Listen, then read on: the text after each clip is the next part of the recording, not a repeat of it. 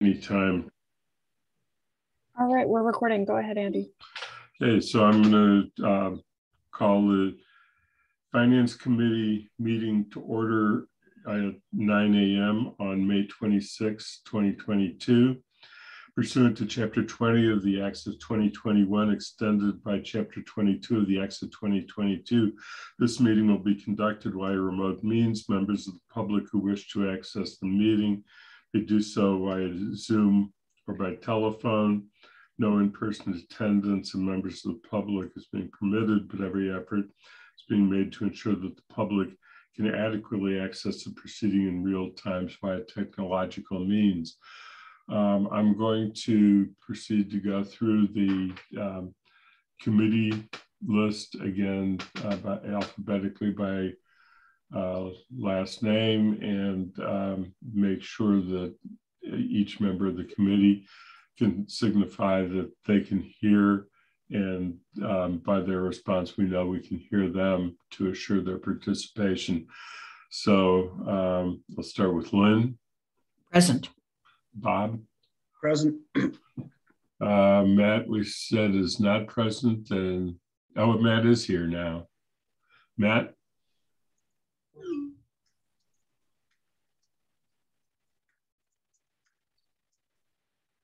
Matt, can you hear us?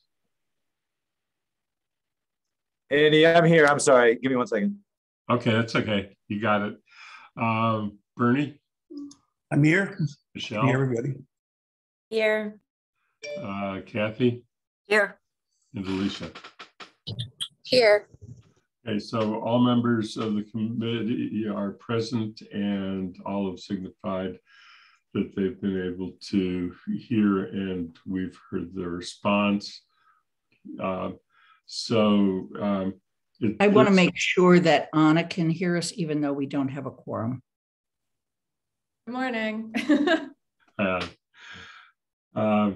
You'll keep an eye out if we get any additional attendance from members of the council and need to call it as a council meeting in addition. The agenda today is to complete the presentations of departments, and when we will, that is the first agenda item to discuss.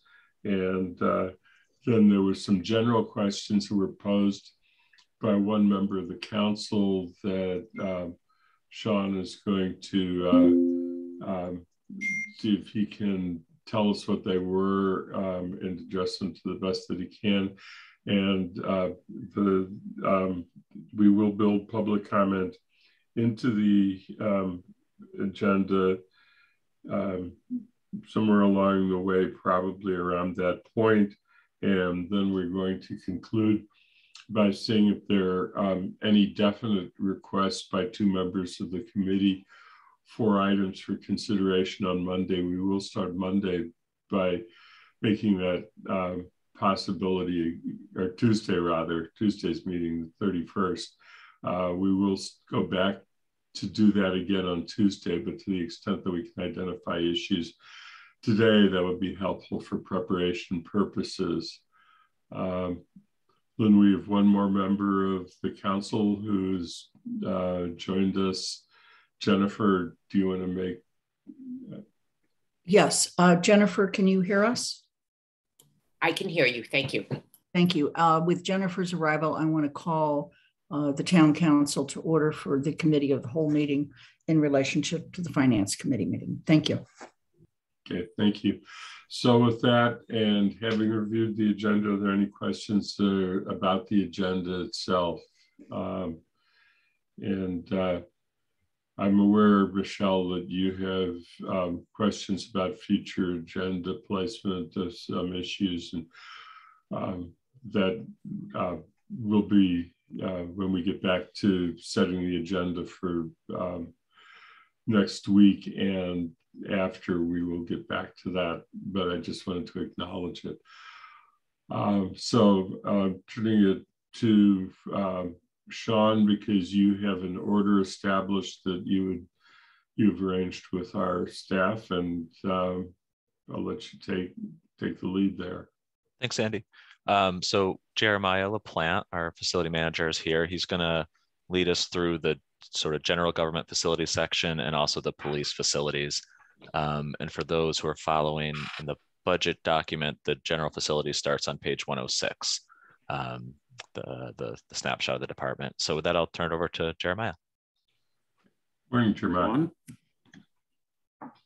Yes, so as Sean said, that I'm going to be discussing general government and APD budget. And I think good news is not a lot has changed with our operational budget for those two areas. And this comes with our look to the future, with expanding and welcoming the addition to the North Amherst Library. Finance and I are following some trends, particularly in the utilities. At APD, we have seen a decrease in our electric bill, and I could say that that's safely say that that's probably attributed to some of the upgrades that we've done through the Green Communities program. Over at Bangs Community Center, we've seen a fairly sharp increase in our water usage. But I think this is, even though it sounds negative, I really believe that it is a positive. This results from the increase in programming and the Musanti Health Center becoming much more active. This increase comes at a time where we are really seeing the Bangs Community Center sort of transition from a community center to more of a social service center. We have the senior center, the health center, public health, and eventually we're going to see the CREST program. So we see this transition happening. So yes, we are seeing an increase in the utilities, but it really is a positive. The Banks Community Center is brightening up, and we have all these wonderful programs there. Moving on to some of projects that we have. We're closing out FY22. We had a bunch of projects that we completed or we're working on. Over at the North Fire Station, we upgraded all of the garage bay doors, making it much more weather tight, increasing our efficiencies. We're expanding the building access controls across 5 different buildings, and this allows for greater flexibility and security in our municipal buildings. We're working on repointing a bunch of town hall. This will help with our granite fascias.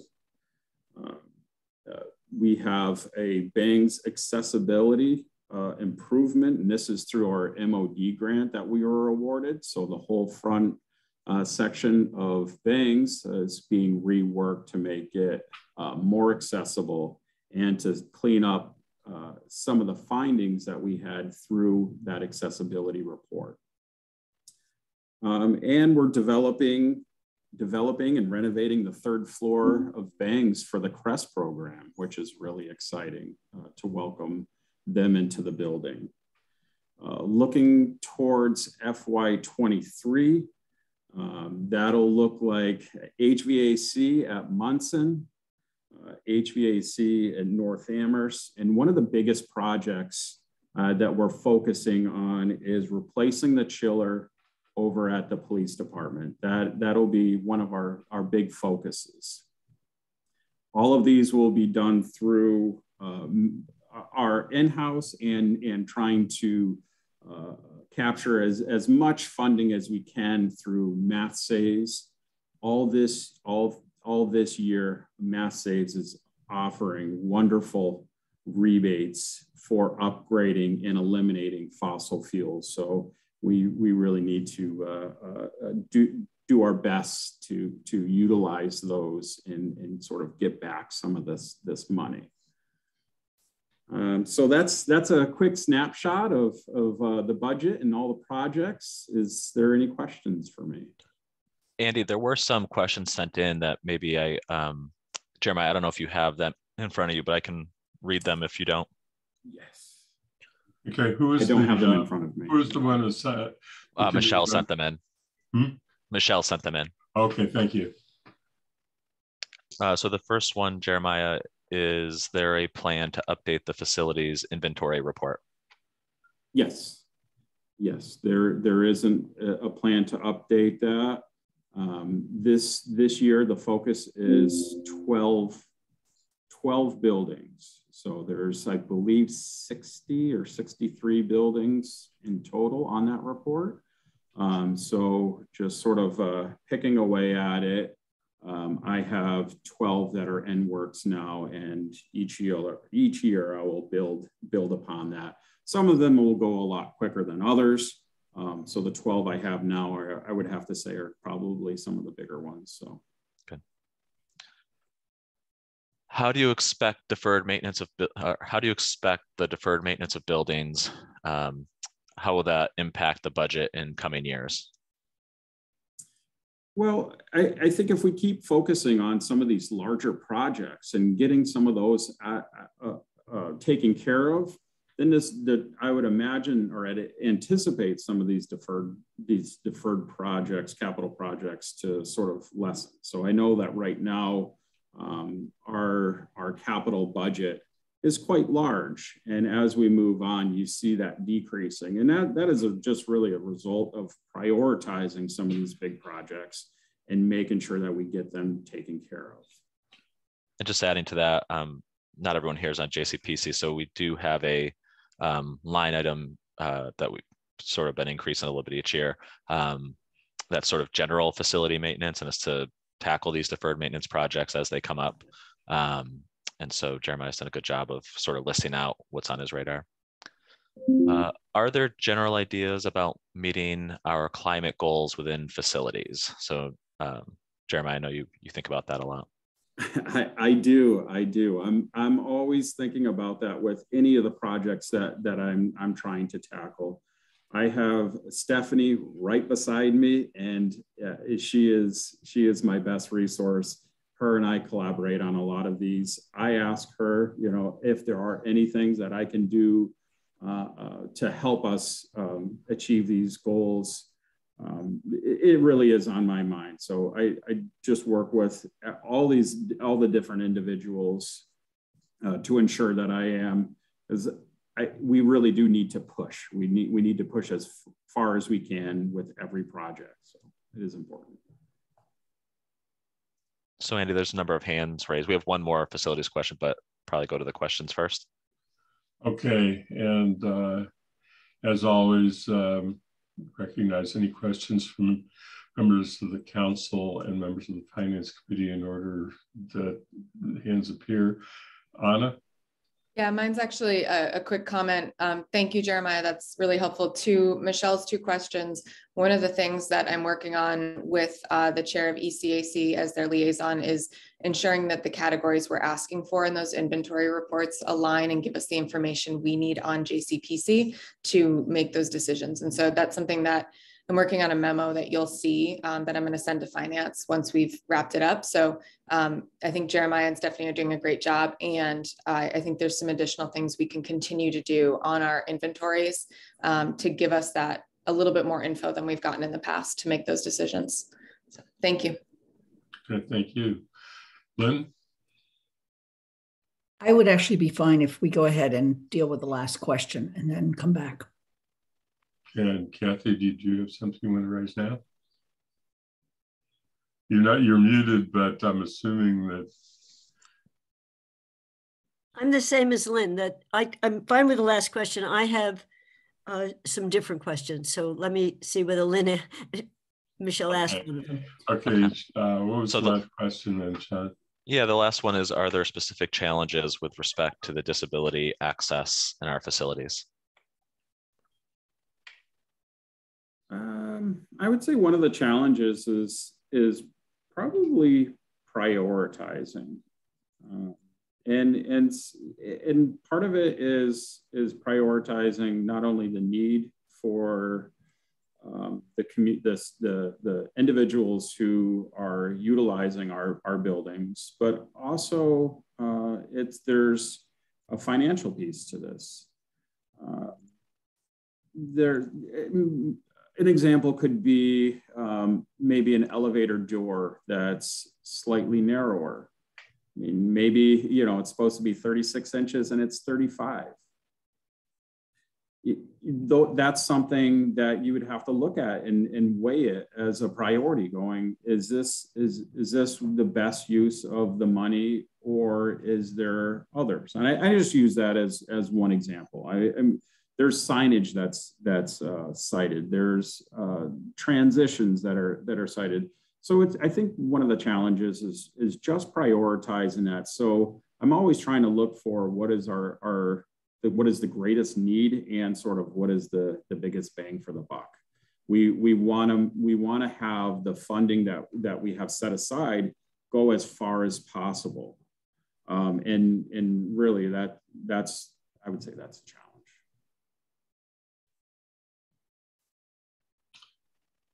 Okay, thank you. Lynn, back to you. Okay, I'm going to apologize in advance if this is a little long-winded for me.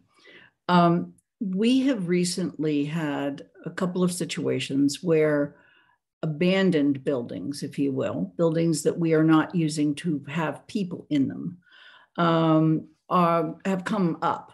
You know, one, for example, came from the Conservation Commission. Another one is under the purview of the Conservation Commission. Another one is the South Amherst School. Okay. So as we, as the town, continue to, I'm sorry to say this, have people dump abandoned property on us, leaving us with the maintenance challenge, I think it is important that we have a policy about whether or not we're willing to accept some of these buildings, because then people get mad at us for not using scarce town dollars to maintain them. And then somebody says, oh, I want to use that building. And now we go out and we look at that building and we say, well, it's going to cost XYZ amount to use that building. And then, you know, one of my colleagues pipes up and says, well, why didn't we maintain that building to begin with? So this is a longer range issue. You know, we recently, for example, voted a couple of years ago on East Street School. We actually gave it forward to the Housing Authority or the Housing Trust, and they're now making use of it by having it rehabbed at some level and added to. But the acceptance of buildings by the town is leading to us having a bunch of really badly in need of repair buildings on our books. And I want to figure out how we deal with that, whether or not we should accept those. Maybe we don't have the option. And if we do have the option, what should we do? And what should be our attitude towards the ongoing maintenance of buildings that other people have basically said, we can no longer use these to inhabit people with the people. So a little energized over the issue. Thank you. Alicia is in the attendees. Good. Pardon? Alicia is in the attendees. Thanks, I'm bringing her in. Okay. Alicia, back. Lynn, I just want to quickly speak to that, and I know that I've been working with closely with Dave and Rob and Paul on this, and I'd have to say that, you know, for my piece of it, for the facilities piece is looking at some of the major systems, major utility systems, and trying to maintain those as well as I can, because like most things, if they're left to sit, then it's much harder to sort of spark the life back into it. So it's a lot easier to keep some of those major systems going and then mothballing the rest, so that there is not an ongoing expense. So that's really has been my approach. But I agree, there is a bigger conversation, a broader conversation that should happen. Paul? Yeah, thank you, Andy. So I think, Lynn, you identified an important comment, which was, these are buildings that were determined by the school committee that they are no longer needed for educational use. Then they go back to the town as ownership. It's not like they're giving it to it. It just it reverts to the town for our ownership. Typically, buildings move away from them because people have deferred maintenance previously, or that there is no need for them, or because it's so expensive to bring them back up to code, or whatever would need to be done to them. The same happened with the Hitchcock Center, which is on conservation land. It was our land that was used by the Hitchcock Center. When they built their new headquarters, they said, we don't need that building anymore. We prioritize our capital, our very, we're very frugal with our capital funds, and we put those into buildings that we are using. We don't put the money into abandoned buildings, basically, until there's a need. We look for creative reuse of buildings, like we did with the East Street School. And we're happy that that's being reutilized for affordable housing.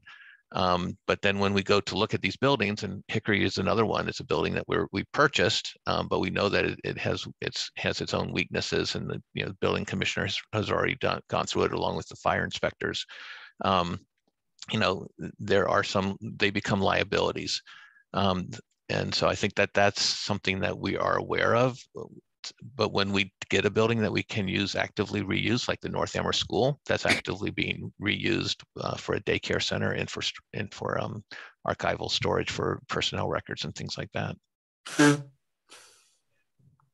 Lynn, do you have any follow-up before I go on? I'll have more later. Okay, Kathy? I just want to underscore, I agree with Lynn. I think we need a policy. And Paul, I don't disagree with anything that you just said. It's easier to accept and then 4 or 5 years later figure out what we're going to do with it. I was struck by the old Hitchcock Center, that we're paying for the demolition of it, as an example. I guess we knew that was coming. So I have completely unrelated questions. The health center that's in the Bang Center, do they pay us rent? Yes. And does that show up? I see there's rental contracts. So somewhere in the budget, there's rent. It's in the rent line item in the revenue section of the budget. They're one of our renters. Okay. And it just, Jeremiah, you said we're transforming Bangs from a community center to social service. I think it's partly during COVID, there were some steps, and pre-COVID, we brought in the health center, and that was pre the council. But is there a plan when we lose the community space to say Jones is going to be our community space, Jones Library, which will have a community room? If we lose the community room in Bangs, would we have to pay rent to Jones? And you may not know the answer. I know Jones is not on your list. So that's a second question related to the loss of one kind of use and where we see the second.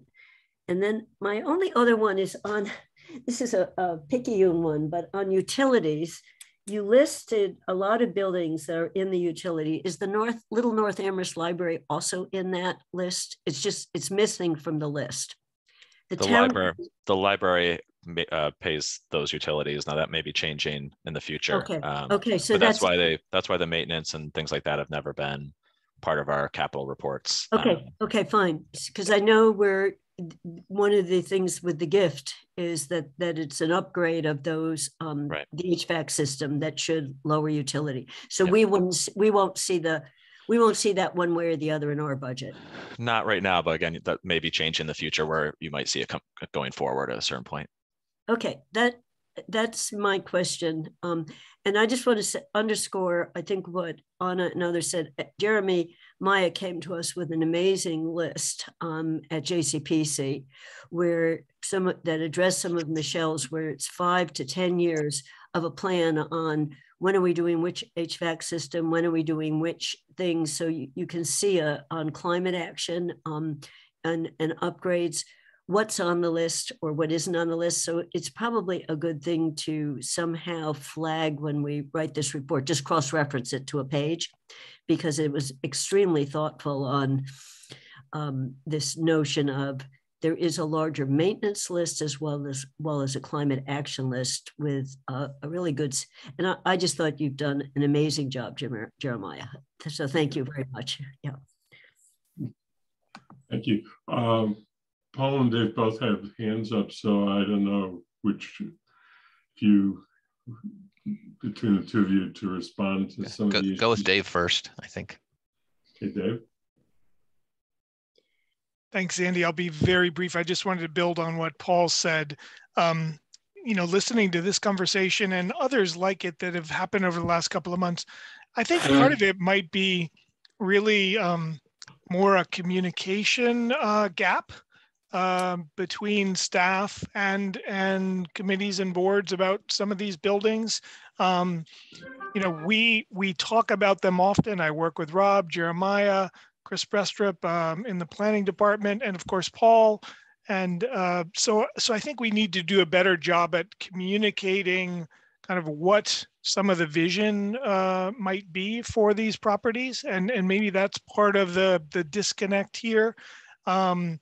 These decisions to mothball, if you will, some of these buildings were, have been very deliberate. East Street School, South Amherst Campus, South Amherst School, as I like to call it, not campus.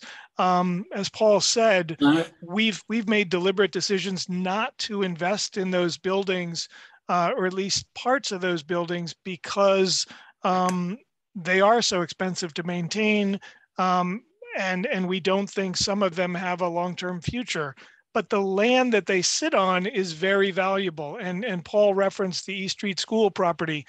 If we hadn't maintained or invested minimally in the East Street School property, or had divested of it, the Wayfinders project for 70 new units of housing never would have happened.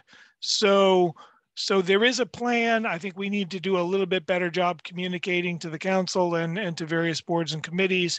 South Amherst Campus is a great example. South Amherst School is a great example. We think part of that building could be salvaged. It's very historic, but the south end of the building probably doesn't need to be. But the land that it sits on could be something very creative for the town. It could be another housing project in the future. So I just wanted to put that out there, that there are plans, if you will, and we need to do a better job at communicating to you all what those might be, and get feedback and input from various boards and committees and the council. So thanks. Is there, while you're here, is there a quick explanation of the history of the Hitchcock Center building, which sits on conservation land, as to who built the building originally?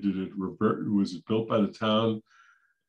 Yeah, sure. Very quick. Sure, Andy, the quick skinny on the Hitchcock Center building. So Larch Hill, the conservation area at Larch Hill, which is adjacent to the Common School, is maybe the oldest piece of the first or second piece of conservation land the town ever purchased. We collaborated with the Common School to purchase the land. The Common School was looking for a place to live and be, and the town collaborated at that time. This was 50 odd years ago, with an organization called the Long Plain Nature Center, which eventually morphed into the Hitchcock Center for the Environment. So the town bought the land that the Hitchcock Center sits on. That was a barn, essentially a carriage house, for the house that the Common School is in. Common School has since expanded their buildings and their footprint. And the Hitchcock Center lived there, operated out of there for 50 odd years, as Paul said, before they built their new building down at Hampshire College. So we've owned it for 50 years. It was, there were two additions to it, one in the 80s and then one in the 90s. But again, this is a very old barn building, poorly insulated. If any of you ever had programs at the Hitchcock Center or went there, it's a lovely old building, but it is not a building that we ever intended to invest in. It's an old barn, and when you walk in there, there's no insulation. The HVAC system is extremely old. The basement fills up with water. It's on an old septic system. All of these things that we in facilities and planning know, And that's why we came to the conclusion some years ago that when Hitchcock was going to move out, that building was not a good investment for the town. It does sit on conservation land, so it is highly restricted what can happen with the building or the land. So the movement is toward removing that structure, repurposing some of the old timbers, et cetera, and that land would revert to simply being part of the conservation area that it is part of and has been for 50 odd years. So hope that helps. Okay, no, that does. Thank you. Paul? Thanks. I'm glad, Dave, that was one of my suggestions, was to get the history of the Hitchcock Center. Two things. One is I want to second Kathy's that we're really fortunate to have Jeremiah on our team now. He's been spectacular at sort of analyzing every building. And, you know, the previous facilities report was a pretty quick snapshot of what was there. He's doing an intense deep dive on every building, so we really know what we're dealing with. And I really appreciate, and you say 12 buildings in a year, because he's got a million other jobs on his plate. So getting this in and having a target of that, I think is really a good plan. The other thing I want to mention is the Bangs Community Center. The second floor, which used to used to hold offices for the Center for New Americans and for Big Brothers and Big Sisters. Those leases were termed, and then that's why we have that space available for the CREST program. These are offices that are now being transferred into offices for town purposes. So that was not, this is not sort of program space that we used previously. The one space that was taken out of circulation was the poll room, which you heard people talk about at sometimes with the seniors center. Will say that's a difficult room to utilize for dances and stuff because there are poles in the room. But that's now been dedicated to our Civil War tablets, which has become sort of a real magnet for people to visit. So losing that room has been significant. And I think the other frustration with the Bangs Center is that it's been used as a community center. So there is, one of the things you'll hear from the seniors center folks is that there isn't dedicated space for seniors as opposed to space that they can reserve. And that's a major difference in how they're able to operate. And then the last thing I want to mention is that in many of these situations, we're very opportunistic in terms of, having the East Street School build, putting that together with the space, the land on Belchertown Road, let us get a big enough project that enticed some developers to come in. Either one of them by themselves wasn't attractive enough or big enough to attract a good developer. Together, they made sense. So sometimes we hold on to these buildings and always are looking for future uses of them until something becomes economically viable. Okay, thank you. Bernie. Two observations. One, another term for deferred maintenance is broken. So we need to really, and I'm glad, Jeremiah, I'm glad you're watching that, because that's always a problem. The other thing is we should not be afraid to bring the bulldozer. I think we got lucky with East Street School. I think we may have had other prospects had that building not existed in that space.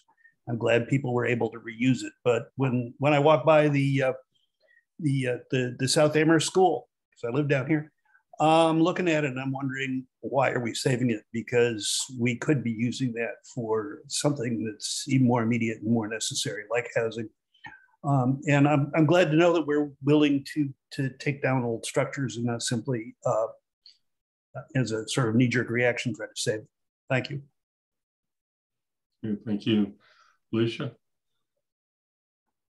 Thank you. I'm wondering if there is, I've heard mentioned before, a property disposition committee that looks into these kinds of things, and whether or not they have a process in which we will be able to pretty much stay on top of these things and not be determining them after the building's already abandoned per se and just sitting there, and that we have a forward thinking plan ahead of time is what I would think that committee would be doing. Because while I do agree with Bernie in that there are some properties that we probably shouldn't be keeping in terms of our finances, there are probably also some properties that may be more financially responsible for us to invest in, rather than having the bill for a completely like the demolition and a new building, and if there are a committee or peoples that keep track of those things. Dave? Thank you, Alicia. Yes, there is a committee. It's not in a formal form, but it includes myself and Rob and the planning staff and Jeremiah. But I do think, going back to my earlier comments about communication, I think bringing that group together, we created some structure around this, I believe, just probably in the year or so before the council, before the change in government. So as the select board was nearing its end, they adopted, I believe, a policy, a surplus property policy, which included a group of staff looking at these buildings and reporting out on them. So I think my earlier comments are kind of stand that we should do a better job of communicating to committees and boards as well as the council on some of the analysis of these buildings, and then our recommendations for what to use them for. So whether it's Hitchcock Center or East Street or South Amherst School, yes, we will do that in the coming year. Okay. Since I was on that select board, yes, we did pass that surplus building policy, and I might look for it and at least get it out to the finance committee so that and Lynn can decide whether it should go to the full council. But it was adopted by the select board when I was on the select board. Anything else on facilities, Jeremiah? This is, or did you have, you've really covered the police station. There was nothing else you wanted to say about the police station? I think that's it. Just that we are looking at the police station and focusing on replacing that big system over there, the chiller. That's just a priority. And we'll continue to watch the utilities and hopefully continue to watch them go down. Everybody thinks that it's a new building, but it's actually getting some age now. Yes. So is there anything else on facilities? I'll go one last round to see if any hands go up. And if not, then I'll turn it back to Sean to move us to the next step.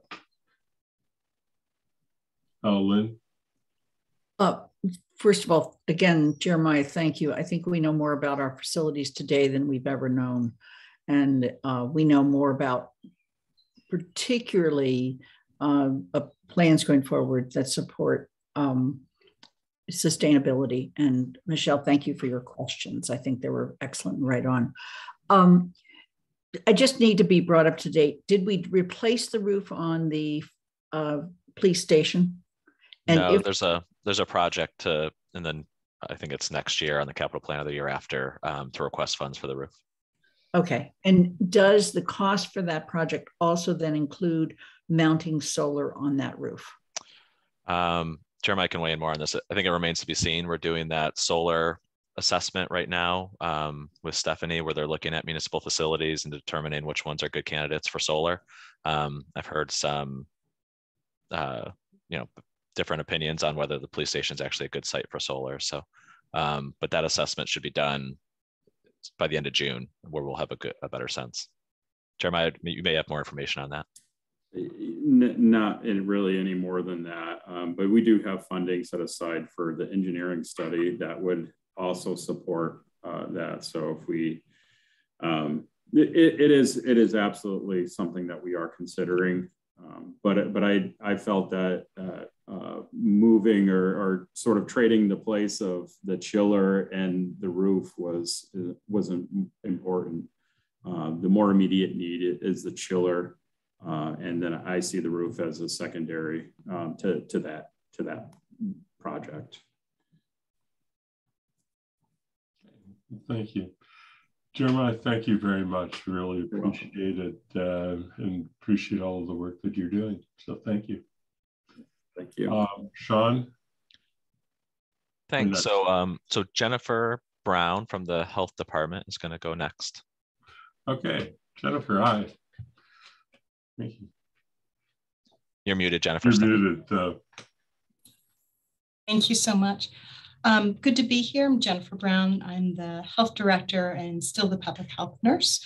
I just want to give a brief overview of what the health department does, and then I'm going to highlight 3 important things.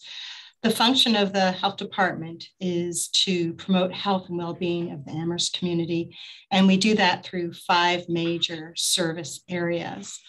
The first is assurance, to make sure that people have access to healthcare. This is something that was really important during COVID, something we did well. I'm very proud of, that we were able to link residents to receive the appropriate services and supplies that they needed. Second thing is infectious disease control. Obviously, we have COVID, and we'll talk more about that, but there's other things that go on in town. We've definitely had less infectious disease. There's been less transmission, but we still have rabies, and we have a good working relationship with the Amherst Police Department with that.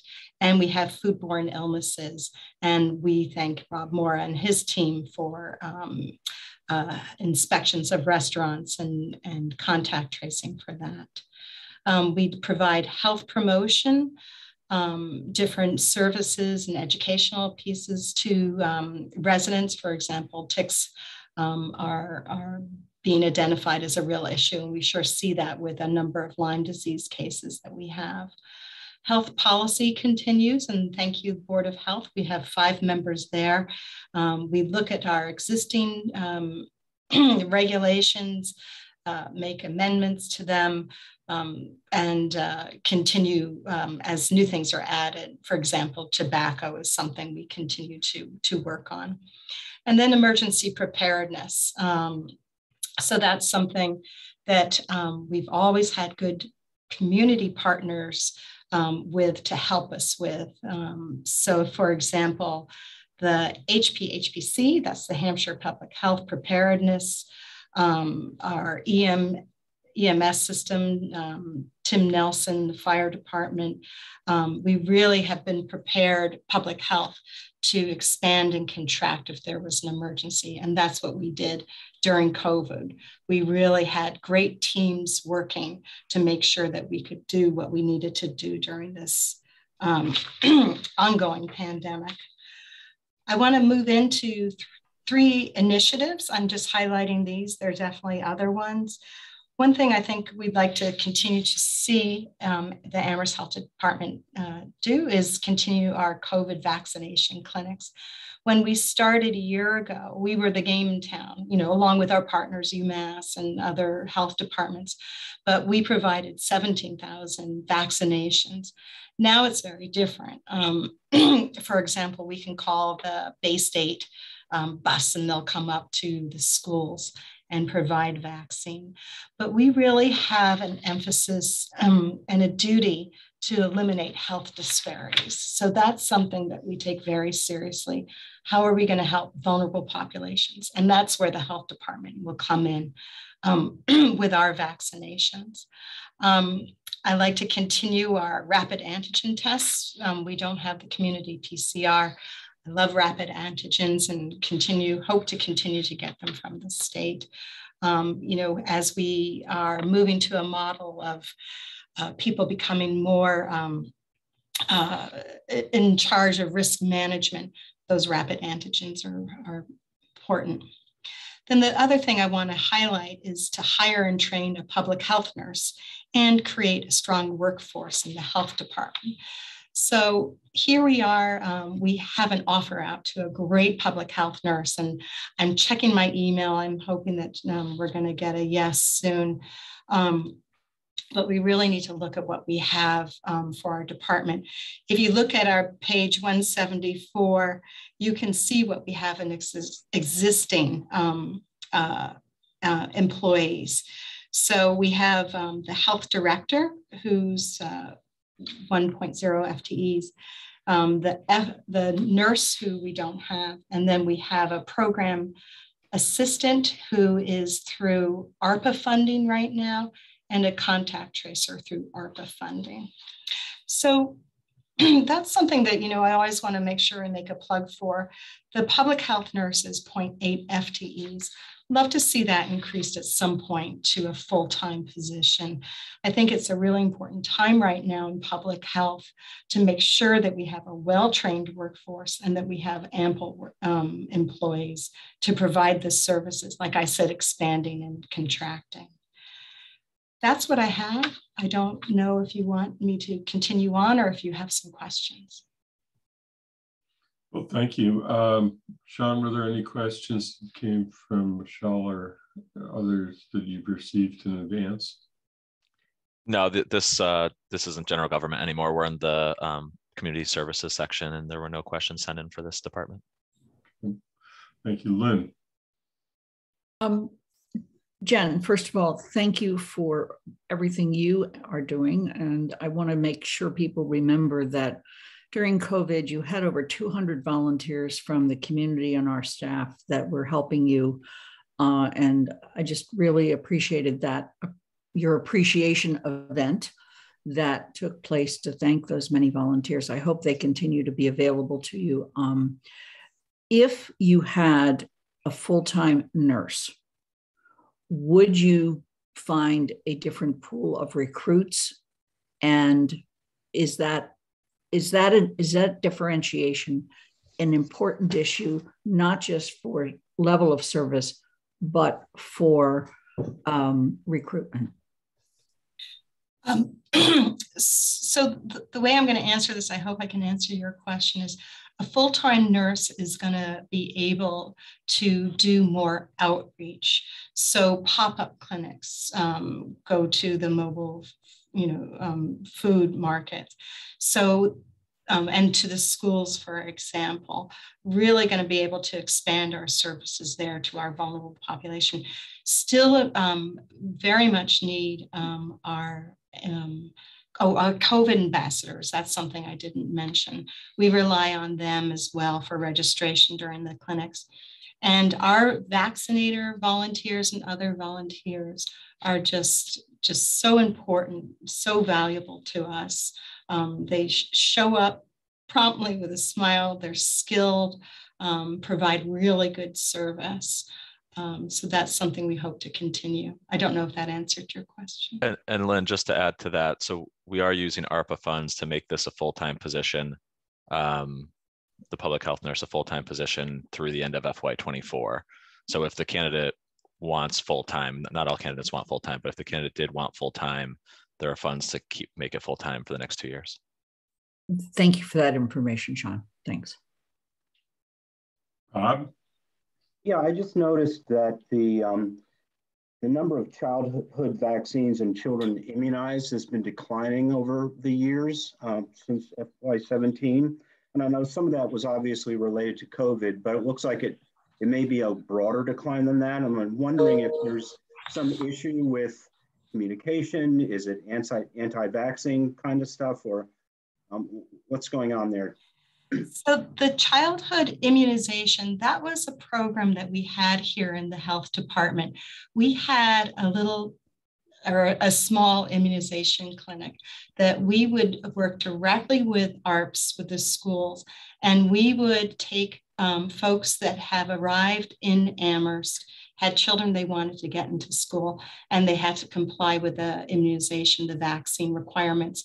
We could take them in within a day, get them vaccinated, get them into school. So I love that program. I tell people that it was 1 part vaccine and 9 parts getting them oriented to the town. I love that type of communication and interaction. So we get the parents and, hey, this is where you can sign up for health insurance. Bring them down to the Misanti Health Center. Hey, Center for New Americans, let's get you hooked in with that. So that's a program we don't have now. It's something that I've been speaking to the school about, and they feel it's something we'd like to bring back. So I'd like to see that happen, but not sure the status of that. Thank you. Yeah, I'm looking to see if there are any other hands. I don't see any at the moment.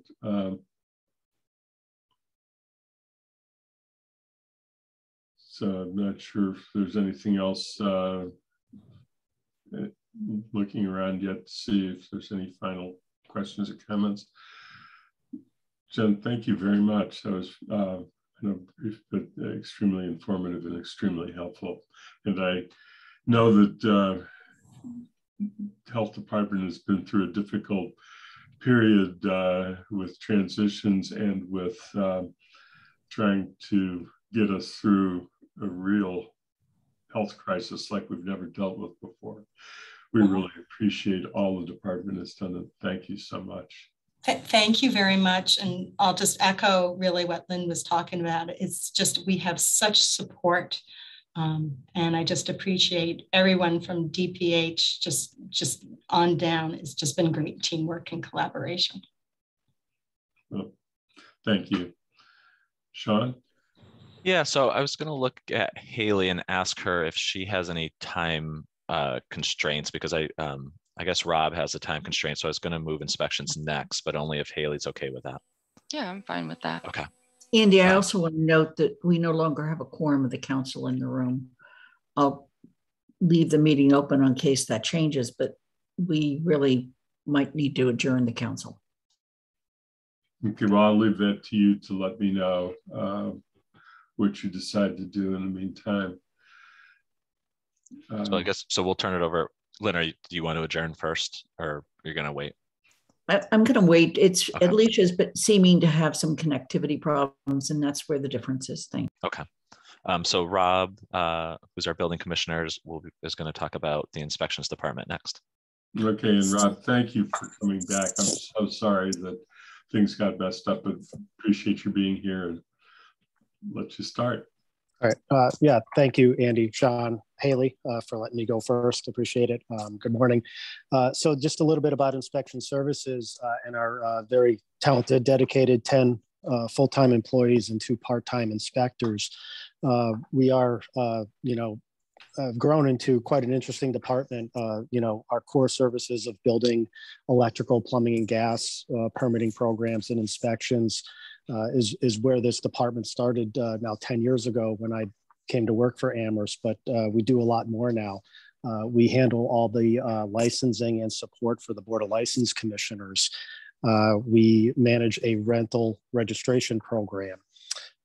Now 7 or 8 years since its adoption.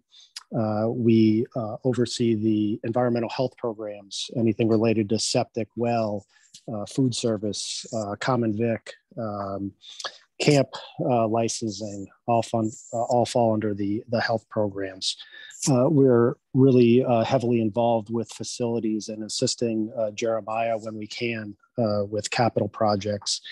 And we coordinate weights and measures with the city of Northampton's staff that actually conducts the inspections of our devices through the town. So we are in the midst of a very busy time. There's more large commercial projects under construction at one time than we've seen in a really long time. You might be familiar with them. The Newman Center, 1 U Drive South, the Amherst College Lyceum, Southeast Commons, the East Gables, and 11 East Pleasant Street is just about to start construction in the next couple of weeks. 26 Spring Street. So all these are in various stages of construction.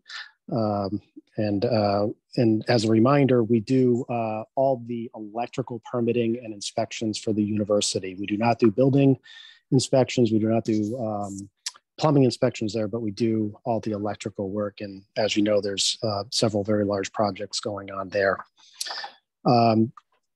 We are trying to catch up on a few things. So we're still recovering from some of the delays that occurred during COVID, particularly with our certificate of inspection program. That is our periodic inspection program of certain buildings, schools, educational buildings, assembly spaces, religious buildings. As you can imagine, for one reason or another, we weren't entering those buildings for a period of time. Some of them weren't in operation at all anyway. So we're still catching up on those. And those pro inspections occur, some of them occur annually, some of them are on a 2-year cycle. So that's a little bit of a backup for us at the moment. We are working with the CRC who is very dedicated to a review and possible rewrite of the rental registration regulations, and doing what we can to assist with that effort.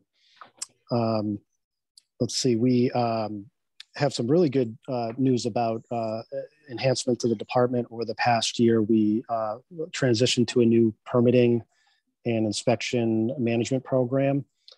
This was, long awaited and very much needed, and has been great so far. And thank not only my staff, but IT staff that was very helpful in selecting the product and building it and getting it up and running. This has allowed us to go to online permitting for the first time. There's a nice way of communicating with the applicants now through this program that we've never been able to do before. Literally an applicant can apply from their phone, on the job site, and respond to questions or ask their own questions of us. And, so you can imagine with that use of technology, coordination, efficiency has improved greatly, as, most of the users and permit applicants have really appreciated that new program. So that's about all I have right now, and be happy to answer any questions. Andy, there were questions in the packet from last week. So if anybody wants to see the questions that Bob submitted with the written responses, they're in the packet. And I just wanted to quickly echo what Rob said about the new software they're using.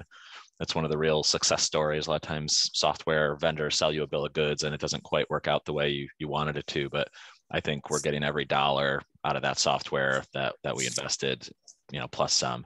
And just for the committee's benefit, I don't want this to go to Rob's head, but Rob's department brings in a lot of money for the town. I was, person for person in terms of the number of people in the department, especially in the last few years with all the building projects that are going on. They've been working really hard to get our revenues where they need to be. So. Thank you for pointing that out. Bob? I just wanted to echo the what Sean said. I think the electronic permitting system is probably going to save the town a lot of money and save the department a lot of headache. And I think that's a very wise investment. And I thank Rob and the IT department for doing that. I also just wanted to say that, my own personal experience is that Rob is very responsive to complaints about buildings from neighbors. I didn't complain, but one of my neighbors complained a year or so ago, and the response was very rapid. So I did want to commend Rob and his staff for being very responsive as well. Yeah, thank you, Lynn. Yeah, I'd like Bob to highlight any questions and answers that he thinks the committee might be most interested in. I have to admit, I didn't go back and find that packet. I could share it, Andy, if you want. I have it on my screen if you want me just to share it real quickly. Okay, go ahead. Okay.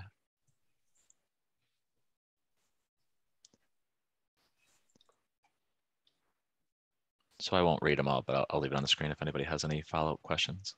Yeah, the first question was just a clarification of, there was a bit of a mismatch of a couple of charts. The second one referred to the permitting system, which we've already talked about. And the third was really just more of a, kind of what's going on. I mean, we had a decline in permits for a while, and now obviously things have picked up. So I just wanted to kind of get an understanding of the flow of work from fiscal year to fiscal year. Then I have some follow-up questions. I just didn't want to be repetitive.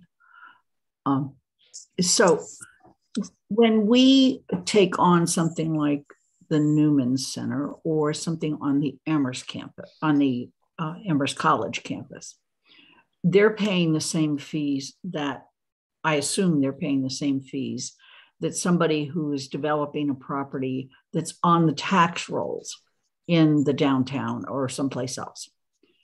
And so that's my first question. Is that assumption correct? And then the second assumption is, shouldn't we be charging them more since they don't pay taxes on that building? And taxes are also what support this service.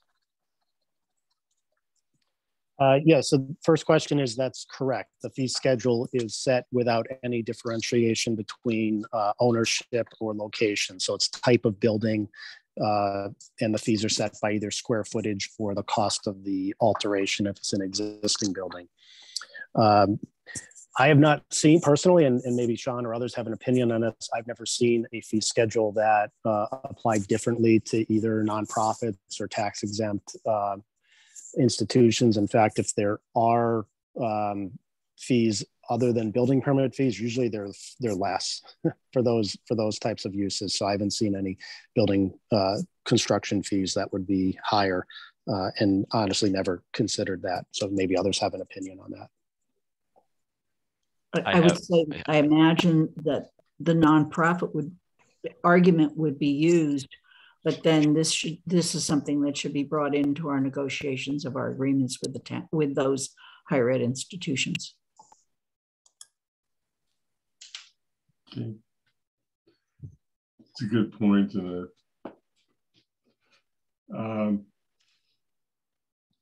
other questions from the committee at this point?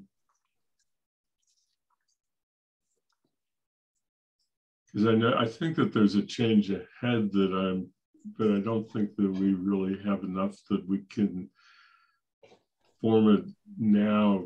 And it may not be a 23 issue, it may be a more 24 issue, but that is, I know that we have a group of counselors who are working hard on trying to revisit the rental registration program, and that may have budget implications, both needing to address on the revenue side as well as expense side.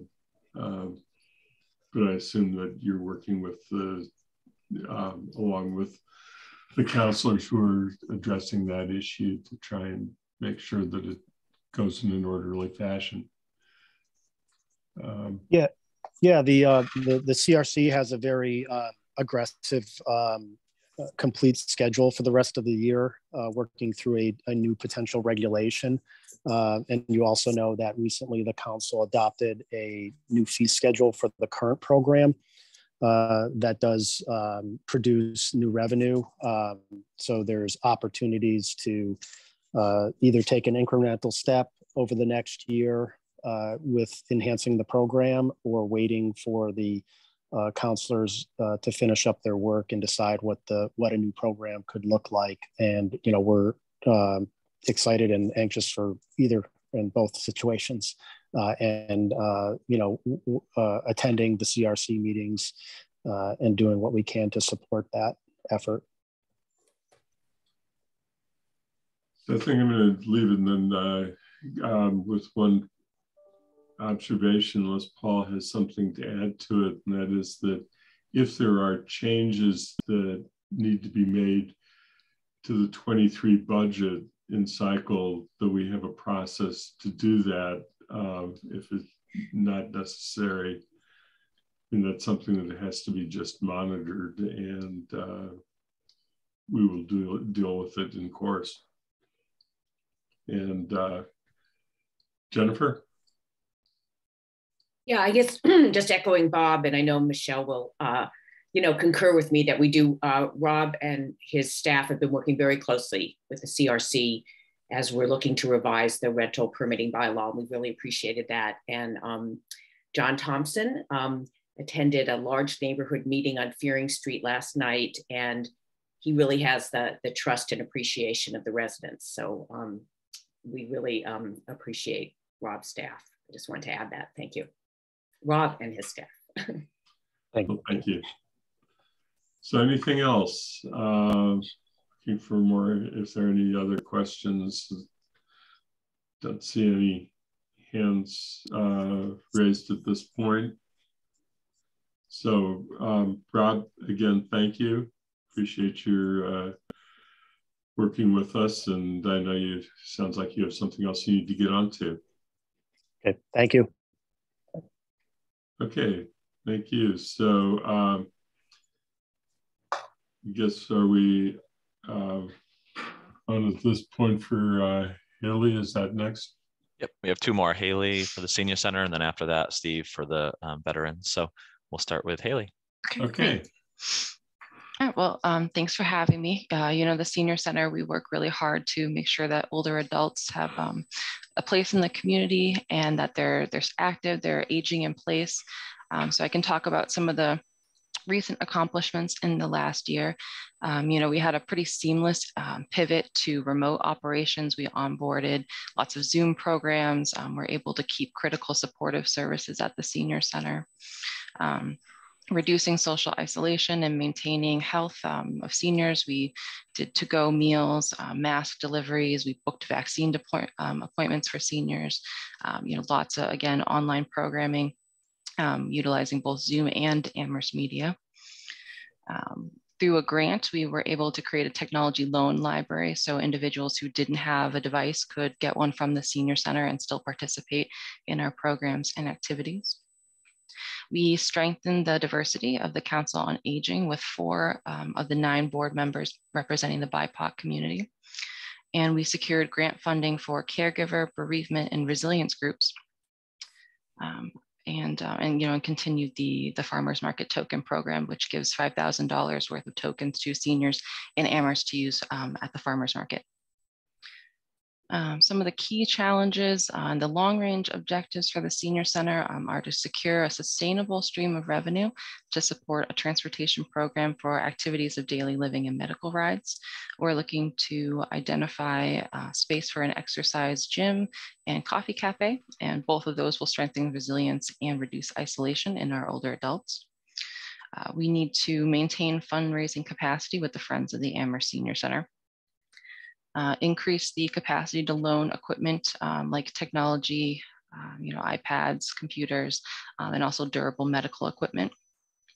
And we're also looking to increase BIPOC leadership through recruitment, outreach, and services at the senior center. In the coming year, some of the objectives are going to be to obtain age-friendly and dementia-friendly statuses, and we're currently working with the PVPC and the planning department to accomplish that. We're going to perform a programming and services review so that we can understand how to better meet the needs of the BIPOC community. And we're going to establish, or we're going to look to establish a dedicated space and fund exercise equipment. And then we'll also be providing input to the planning department on sidewalks and how to make them safer for our older adults. And of course, we're already in the process of reintegrating more in-person activities at the Bangs Center and scaling up as we kind of step out of the move to remote participation. And that's what I had prepared to me. I was working with Helen on getting this budget document together. And the only other thing I want to emphasize is that the staff, Mary Beth and Jen, who are no longer with us, and of course, Helen worked very hard to get vaccine appointments for seniors. If anybody remembers what it was like to get those appointments in February, they would be posted at all hours of the day and night. And so the team had to work really hard to make sure that our older adults had appointments. And I can take any questions.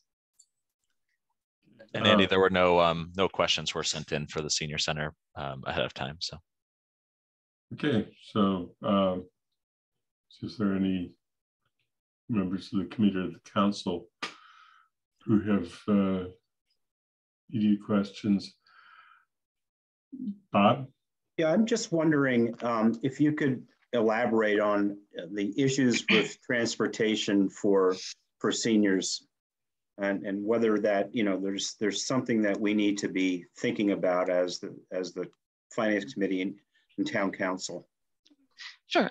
So one of the things that we had been doing before COVID was offering medical rides or assistance with medical rides. We have 2 minivans currently at the senior center. So that was a really well-used program. You know, a lot of folks have difficulty getting to and from their doctor's appointments. One of the needs that we do have is looking at something that's ADA compliant.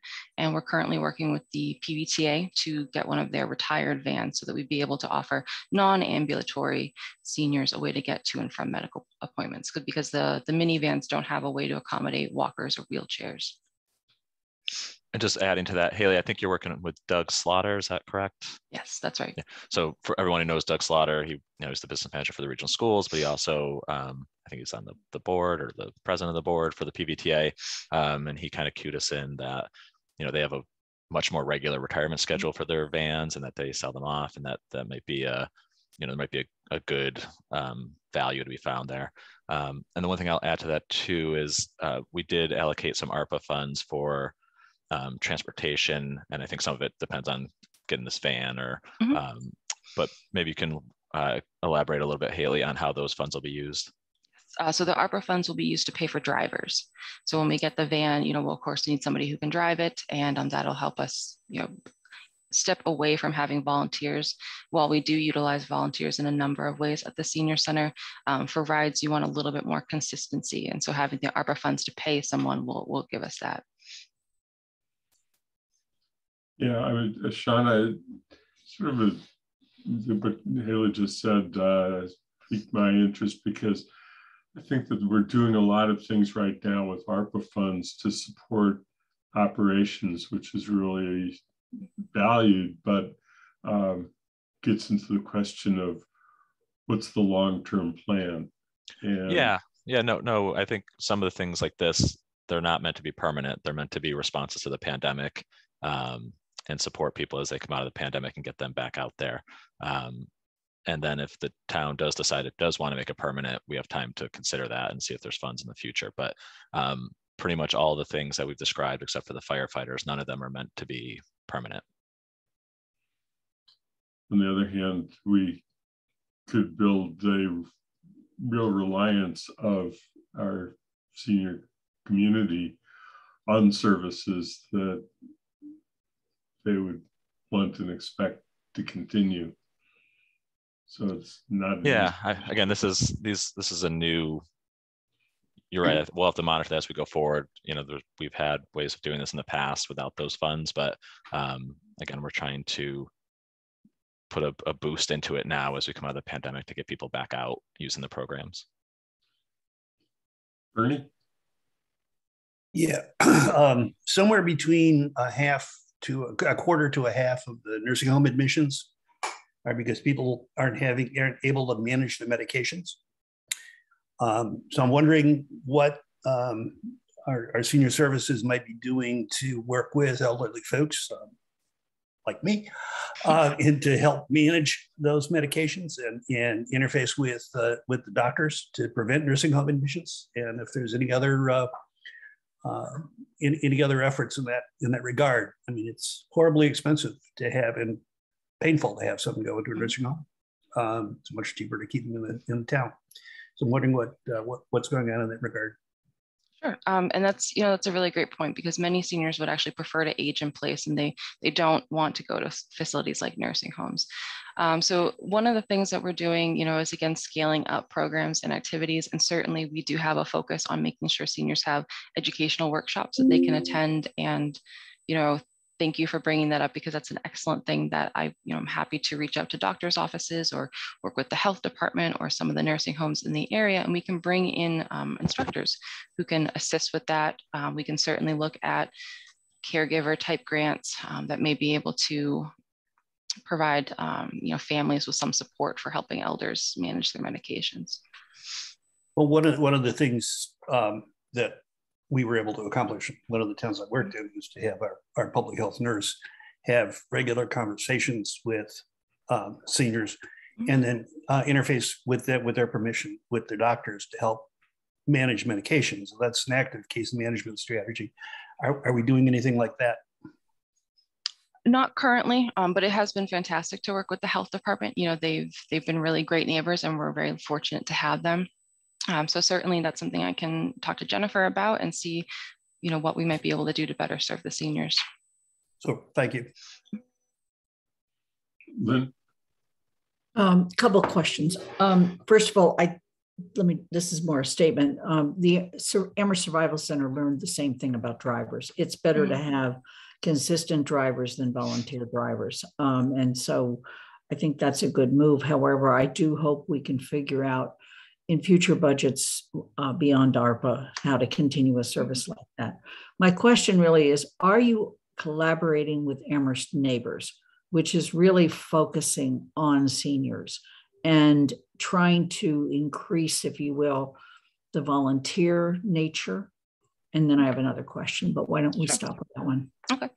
Yes, I've met with Belinda Terry a number of times, since I started here, and I think it's, again, they're a really pivotal organization.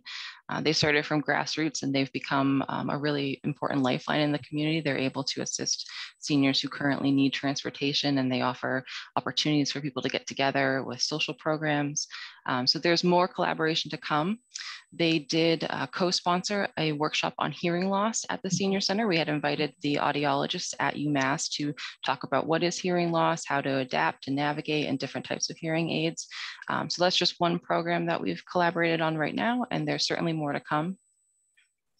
And then the other thing is I applaud the Senior Center on trying to do as much as you could through Zoom and other electronic means, remote means during COVID. I actually encourage that you continue at least some of that in a mixed mode because of the isolation that seniors feel, and maybe they don't have the time or the inclination to physically come and join you, or maybe they're afraid of ongoing COVID. So that's just an observation and a question about your plans to kind of continue to provide both virtual and in person.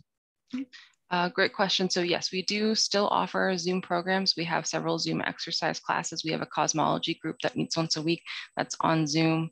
In talking with the community, there are folks who miss coming on site and getting together with their friends.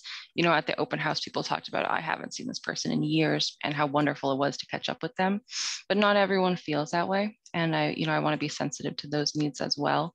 So whenever we can offer, a hybrid option or doing a special Zoom program, we'll certainly do that.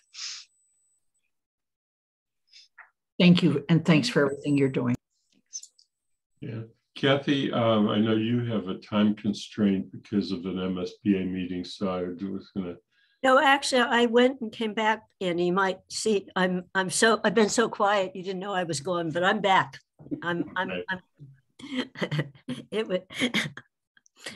Michelle can go up first. She had her hand up. Okay, and Michelle. I noticed, Kathy. Haley, I want to really thank you for your leadership. I feel like the seniors are often, sort of unseen, and I just really appreciate you being a voice and leadership in that department. And I had a question about CRES and seniors, and how, if you see any possibilities for CRES to be supportive or helpful to the seniors in our community. Okay, great question. And before I say anything, I think it really takes a village. I can do what I do because I have a great staff, I have great volunteers, I have great support from the town. So that really, without any of that, I couldn't do what I do. And CRES plays a part of that. So coming up in July and August, we're actually gonna have 2 programs with CRES, a meet and greet, and then a logo contest, because they're looking for a new logo, and we're gonna have seniors vote on what that is. So we're already collaborating, and I see CRES as really being another way to perform, in just one sense, like wellness checks. I might be able to say to a CRES responder, hey, I haven't seen this person, and they're usually here every week for this program, can you go and follow up with them? Or, and another example might be somebody is experiencing dementia, and they're not quite themselves. And sometimes we'll have cases where the person thinks they can still drive and they can't, and the family member has to kind of tell them that, and that doesn't always go over very well. A CRES responder might be able to mediate that situation and help diffuse it, and and keep the person at their house and not make it so that they need to be removed to another location.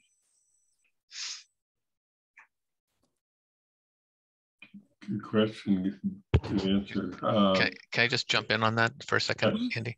So yeah, just credit to Haley, who reached out to Earl when he first started, and she and Earl have become regular companions and meet regularly, usually for lunch, but really formed a really strong team at the Bank Center. So that's a really good relationship being built by Haley and Earl.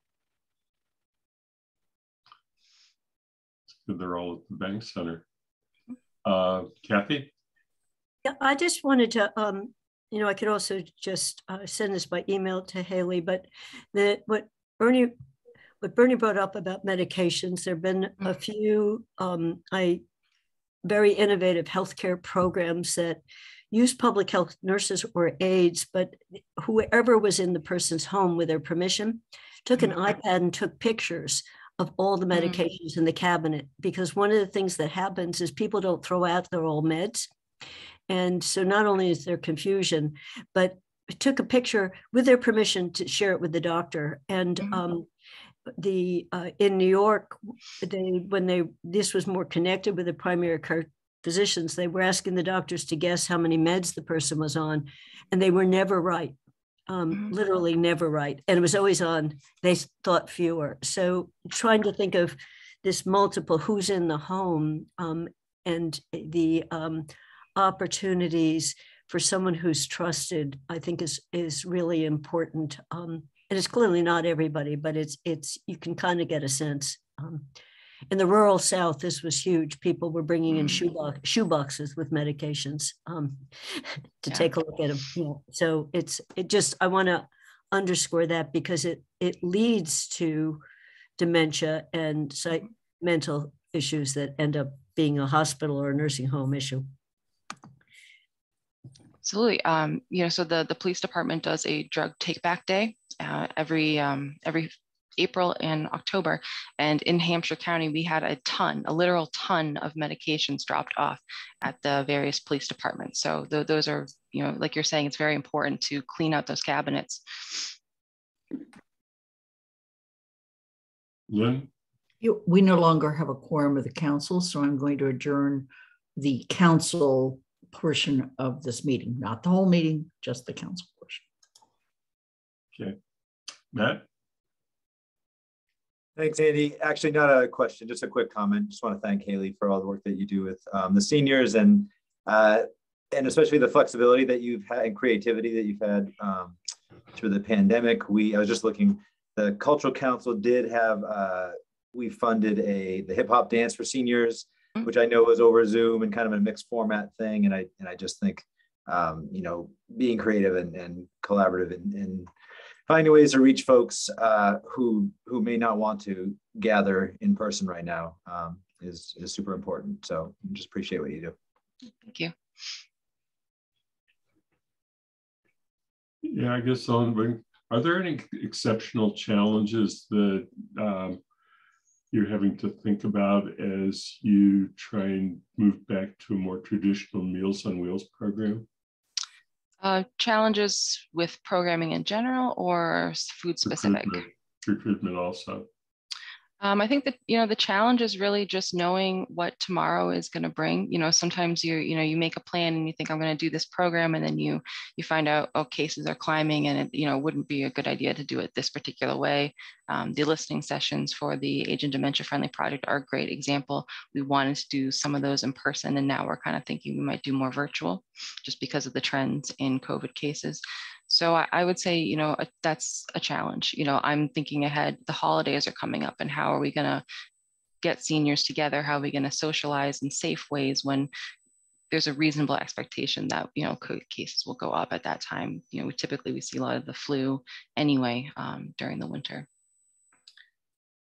So does that answer your question, Andy? Yeah, no, I was just thinking about it because I had friends who had been volunteers in the old program, and what they always said is that it was a program that not only got meals to people, but also got contact isolated.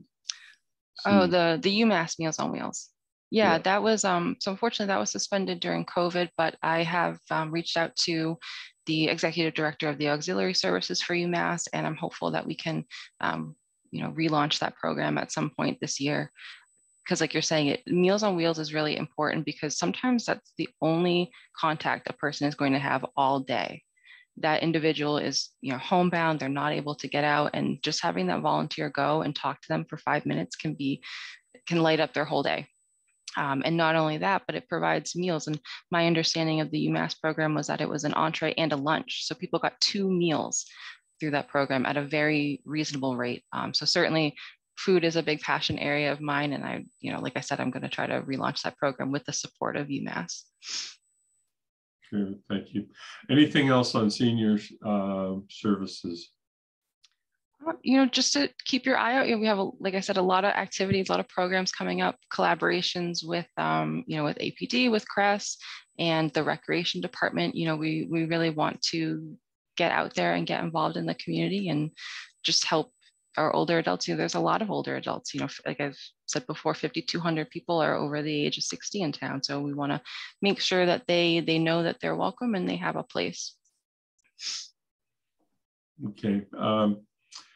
Anything else? I'm looking to see if there are any hands that go up, because I think the only other thing that I would say is that during the hearing, we heard several comments and they were regarding the need for space in the senior center and the programming that goes with it, and to be thinking about the whole need for a new location or new space plan, and just want to assure you and everybody that it was a hearing, but we heard.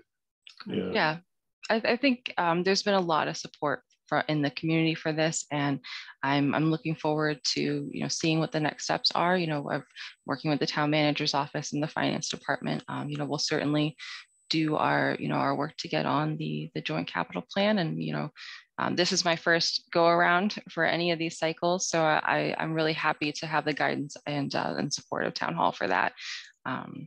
Because like you said, there are some challenges that we're experiencing, but the best way forward is coming together as a community and as a town and getting a solid plan together.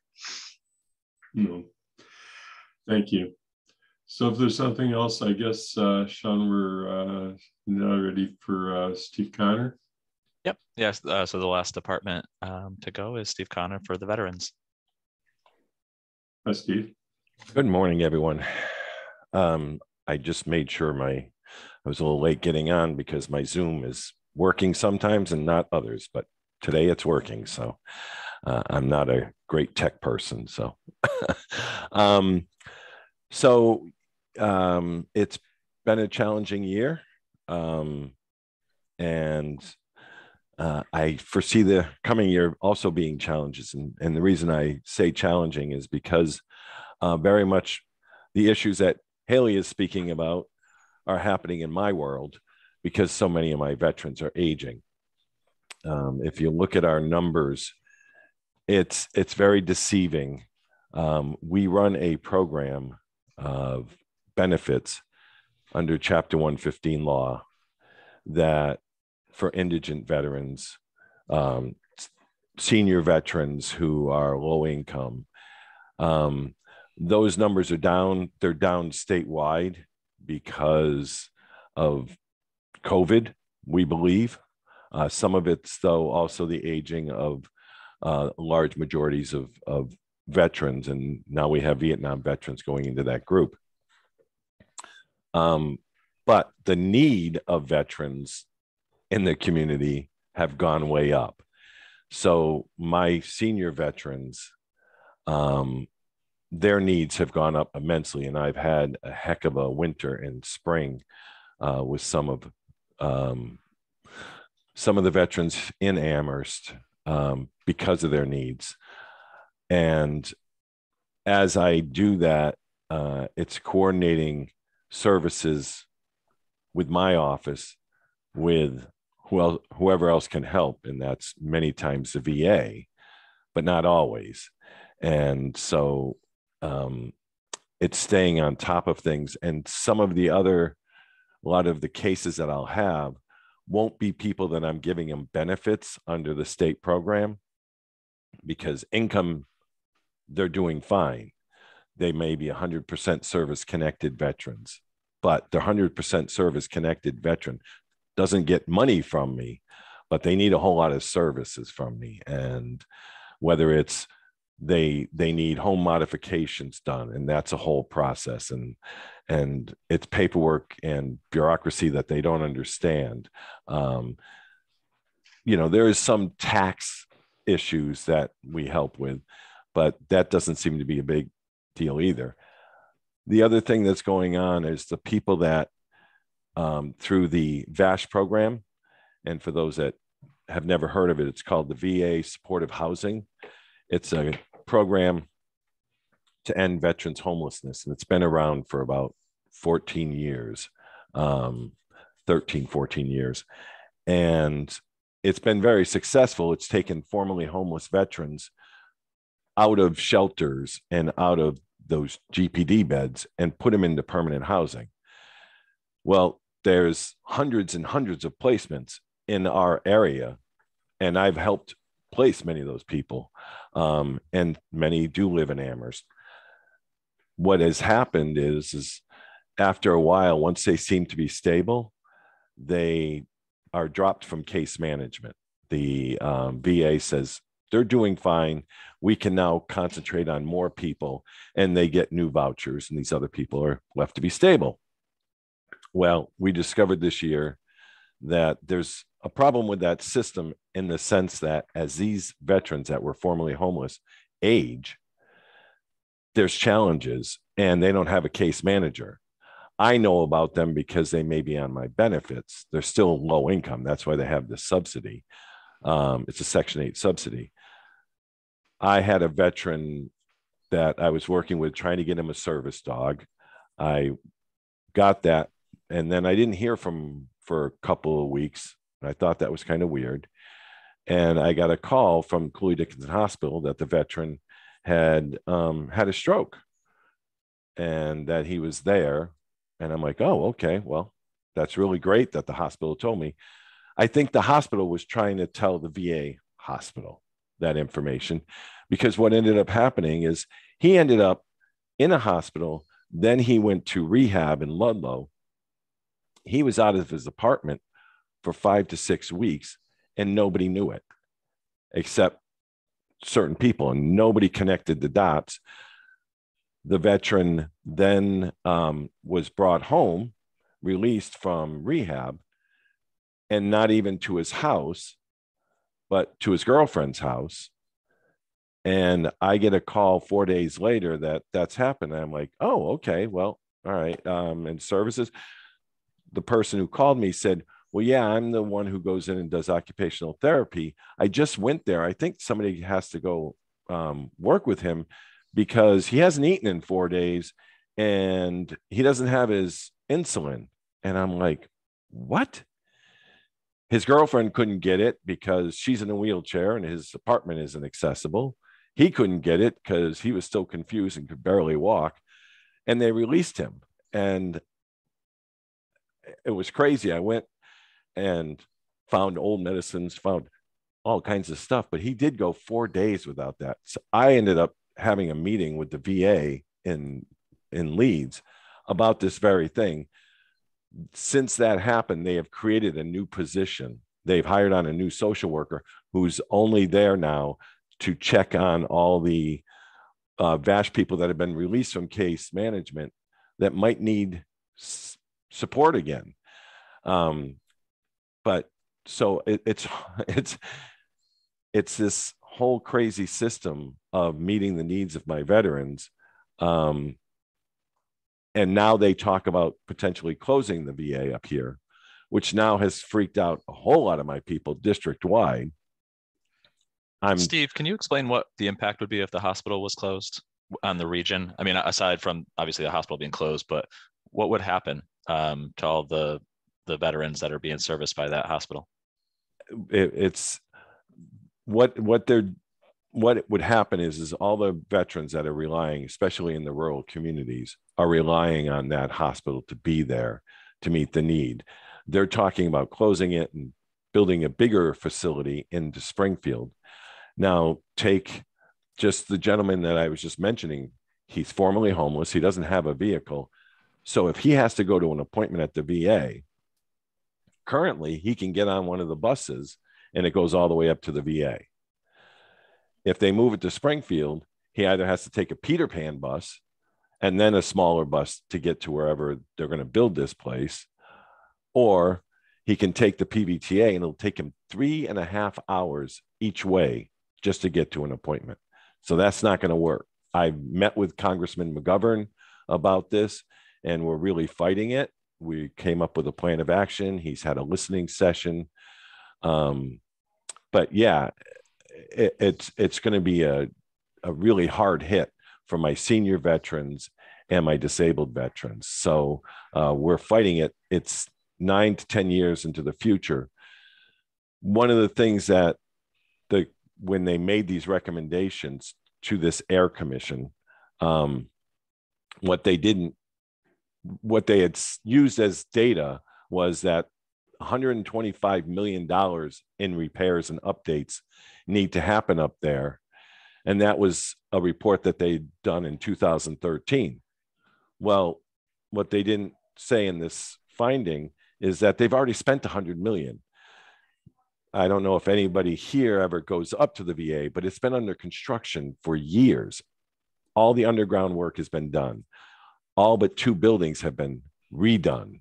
They've just done, and the biggest building, half of it has been gutted and they're redoing it, and they're going to keep going for the next several years. So we're really trying to convince the administration and Congress that they can't close this hospital. As is, they're already reducing the amount of services they provide.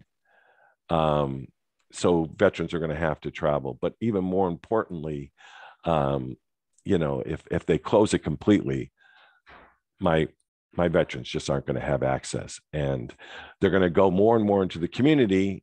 And I will say again, and I'm working with a group called the Just Ask campaign.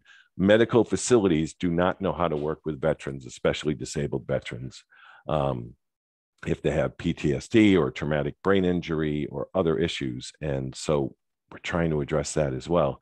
So as they shrink the VA and throw my veterans into the community is not ready for them and don't necessarily understand how to deal with their issues. And so it's a frustrating experience, but I guess we're fighting it and see what we can do.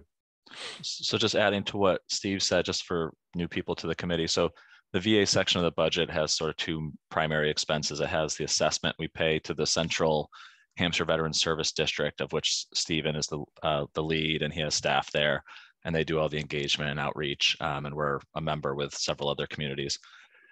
And then the benefits that Stephen administers and pays out to veterans is the other big chunk. And we get both of those figures we get from Steve each year. So Andy, I guess if you want to turn it over, there were no questions sent in ahead of time for the veterans group. So if there's any questions now. Yeah. We can see if there are any hands that will have these questions.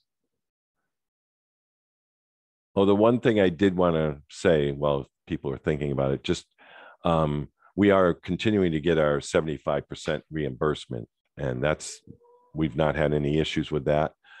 So we are getting our state money back. But as we have lost some of that caseload, our application for disability with the VA system for some of our veterans has gone up, and so has the money that comes in. So I've got a record that last year, money that's coming from the VA to veterans or their spouses through DIC or through their pension program for aid and attendance if they need, people coming into the home, keeping them there. We brought last year, it was $211,000. per month that is coming into the VA, into the town of Amherst for those veterans. So that's that number's risen since I started here. So so one level is going down, the other one's going up. But Kathy? Thank you very much, Steve. I'm going to ask a question that we asked of Haley.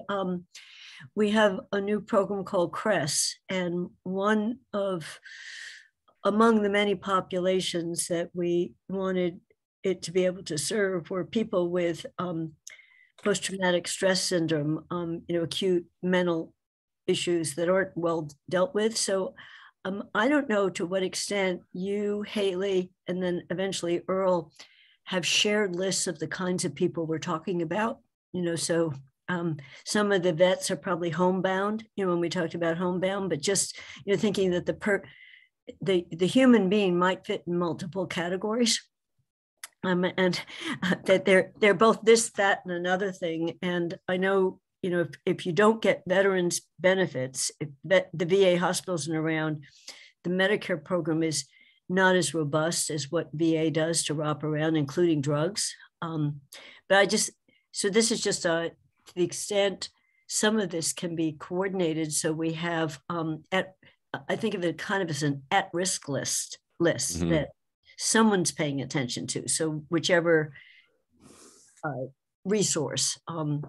So it's a comment rather than a, have you done this? I mean, the program's right. not even up and running yet, so you wouldn't have been able to do it. Right. So as I've been running around, because Memorial Day is coming up and I'm everywhere in the district and trying to do all these things, I did run into town hall and I saw Earl. I worked with Earl previously in our homeless program.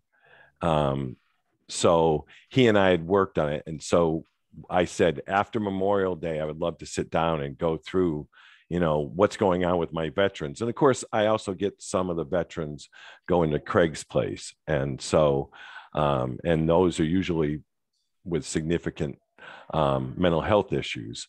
So I'm hoping to meet, and I'd love to sit and meet with Haley as well. Because one of the things through the years is I've been working more and more with Helen on some of the same people. She refers them to me. We've coordinated pretty well. So if I can get through Memorial Day, I would love to have some more connections with people, but it's just exhausting right now.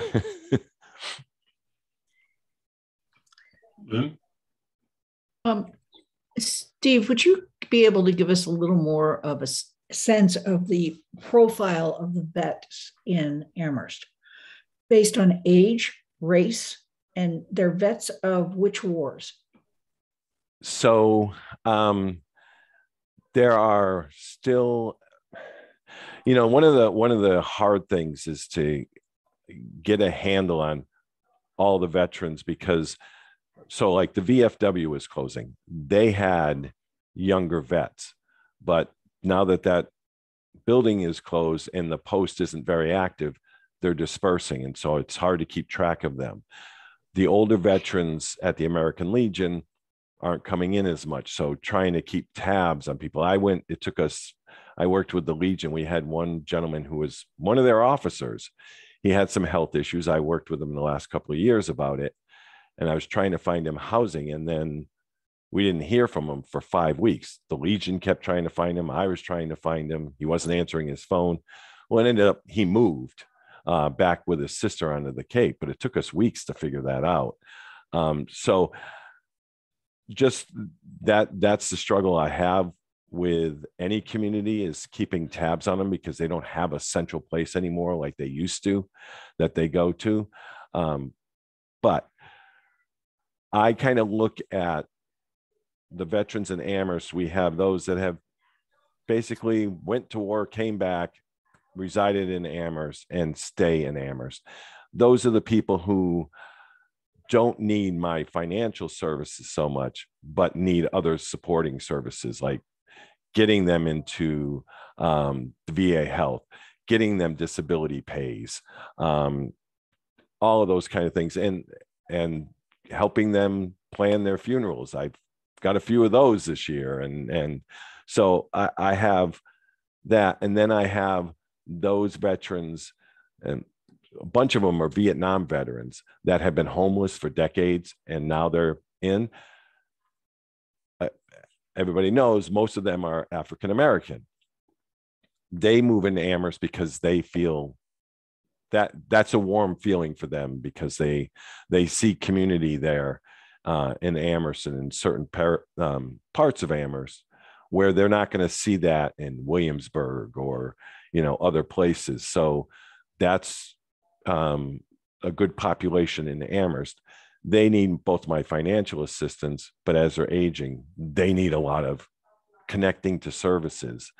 And also, as they get older, they keep forgetting things. So I've been trying to get my paperwork for some of my veterans. It's taken me 5 months to get one guy's paperwork done so that we get the 75% back on his money, because he has a phone. I got him the Assurance phone. They used to call them the Obama phones. Well, that was great. It's free, but he can't work it. And I've been trying to teach him for 5 months how to work this phone. He's just never going to get it. He's 83 years old. So I have to drive to go see him. He lives over at the Village, and I have to always go and see him. So some of my veterans, I actually have to go in person to connect with. So there is an array, like in every community, but I'm hoping, and I think one of my objectives is talking about doing more outreach. I did start, and it's on the town site. I have a new show about outreach and about conversations about veterans benefits and services. And I'm trying to get it. I'm going to talk with the folks at Amherst Media to get it on the regular television, but it is on the website. And I'm going to be doing those monthly and talking about the different issues. But every time I talk about what we do and what we can provide, because I know there's a need out there, but finding all those veterans or the surviving spouses of veterans is even more important, because they don't even know I exist and that I can help them.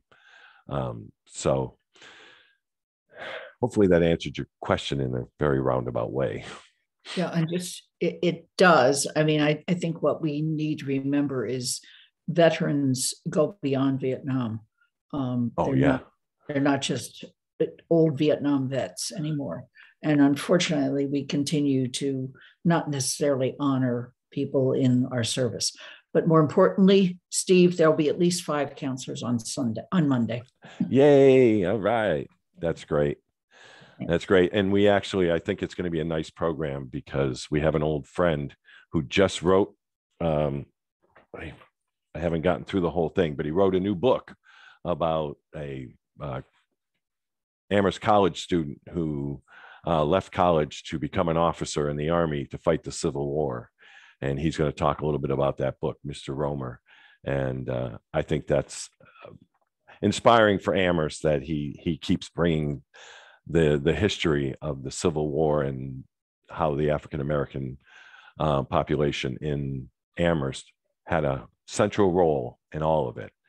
And I also want to commend the town. I love where the Civil War tablets are. And I have some people who come over and say, I just wanted to go see the tablets.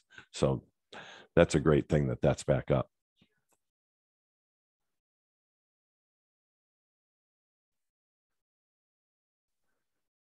You're muted, Andy. Sorry, there was noise in my background, so I shut it off for a minute. Is there any other questions on veteran services? If not, Steve, thank you. It's always good to see you. Look forward to Monday. And, very good. And I think it'll be a good day and no rain. So yeah, so far so good. Thank you everyone for listening. But, you've got this one fixed, it looks like. So thank you very much. I appreciate your being here. Thanks. So where we are in the process, and I want to get to public comment too, because I know there are a couple of members of the public here who may wish to make comment. we have three things that we want to accomplish now. One is the public comment, of course. The other is the get back to whether there are any last overall budget questions that I know we have received some from one counselor who's not present today, but did send them in. And Sean was going to at least point us in the direction of what the questions were and what he could provide today. So that's two. And the third is that we are setting up the process because Tuesday is going to be the committee meeting where we're going to make the decisions, going to review the budget. And what we wanted to do was identify issues that members of the committee want to discuss in more detail, and that will require particular focus. And I said that if any is supported by two people on the committee, that we will schedule time for the discussion of that section of the budget. Just remembering we are focusing on the town manager's FY23 budget during this discussion, so that those are the items, those are the subject matters that we will be needing to consider. And then it is a part of that, if there is a motion that is consistent with the charter and state laws to what might be recommended to the council for action on any particular section of the budget, that would then flow from those discussions. So I was trying to identify today any that might arise, though there will be an opportunity on Tuesday next week to do that again. So those are the three things. So I'll start with public comment. And if there's any members of the public who are present who wish to be recognized to speak to the committee should raise their hand. We ask that you limit it to 3 minutes, and but we very much want to hear from you. And I noticed that Tony Cunningham has been brought into the room because she did raise her hand. And Tony, unmute your mic and welcome. Thank you, Tony Cunningham, Owen Drive. I wanted to comment on the discussion earlier about surplus town property. It would be great if the Property Disposition Advisory Group were formalized and their meetings made public. On June 13th, the Elementary School Building Committee will select the site for the new elementary school. Having followed the process closely from day one, I am convinced that Fort River is a far superior site for a school for almost 600 5 to 10-year-olds. This would leave Wildwood for other town uses. I would like to encourage the town, whether that's this body, JCPC, Jeremiah LaPlante, or Rupert Roy Clark, to prioritize the improvements needed to the school building that will remain and get those improvements into the 10-year capital plan with the most urgent needs starting in FY24. Good planning will ensure there is no gap in occupancy between when the school moves out, hopefully in June 2026, and when other groups can move in. Wildwood is absolutely habitable. If it wasn't, my 9 and 11-year-olds wouldn't be spending 6 hours there every day.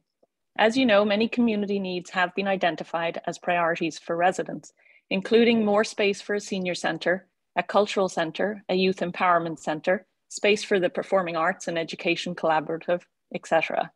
I hope that the comments made by members of this body about dumping abandoned property on you and seeing property as a liability were not referring to the remaining school building, as an 82,000 square foot town building with parking is an incredible asset that cannot be replicated.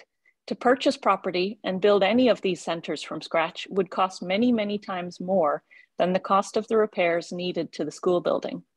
In the 10-year capital plan in the FY20 budget, priority repairs to both Fort River and Wildwood were included. Once the site for the new school is selected on June 13th, the highest priority improvements to the remaining building need to be added back to the capital plan. Thank you. Okay, thank you. Appreciate it. Anything else? Anybody else who wishes to be recognized? Thank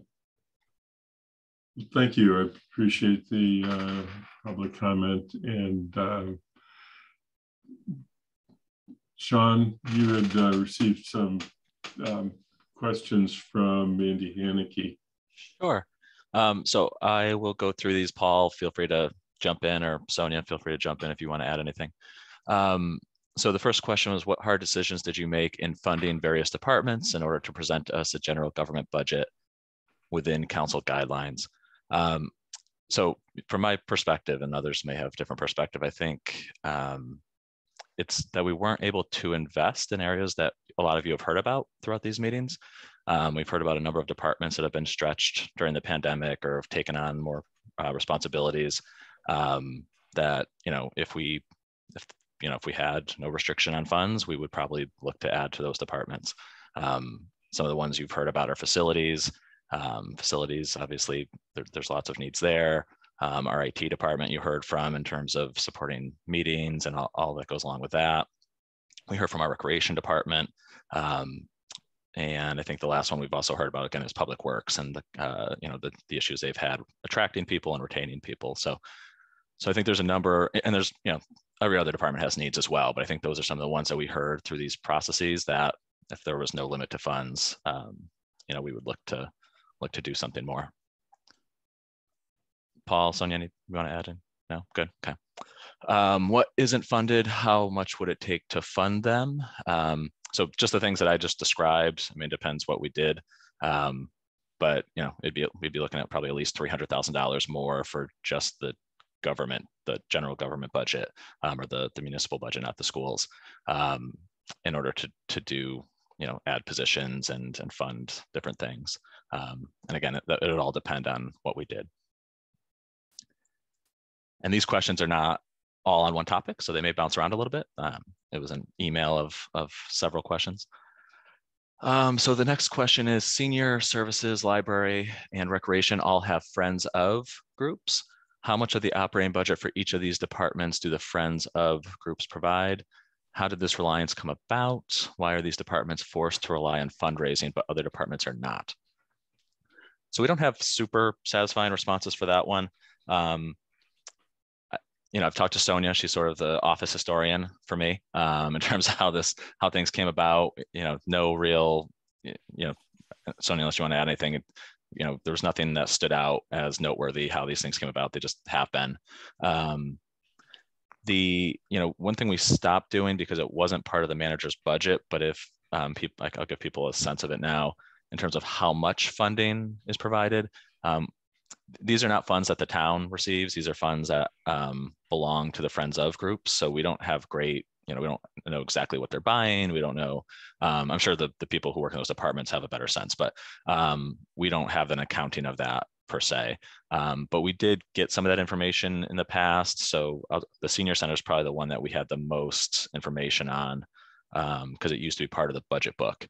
And so I think the Friends of group in FY18, just to give people a sense of magnitude, fundraised, I don't know if they spent this much, but they fundraised about $26,000.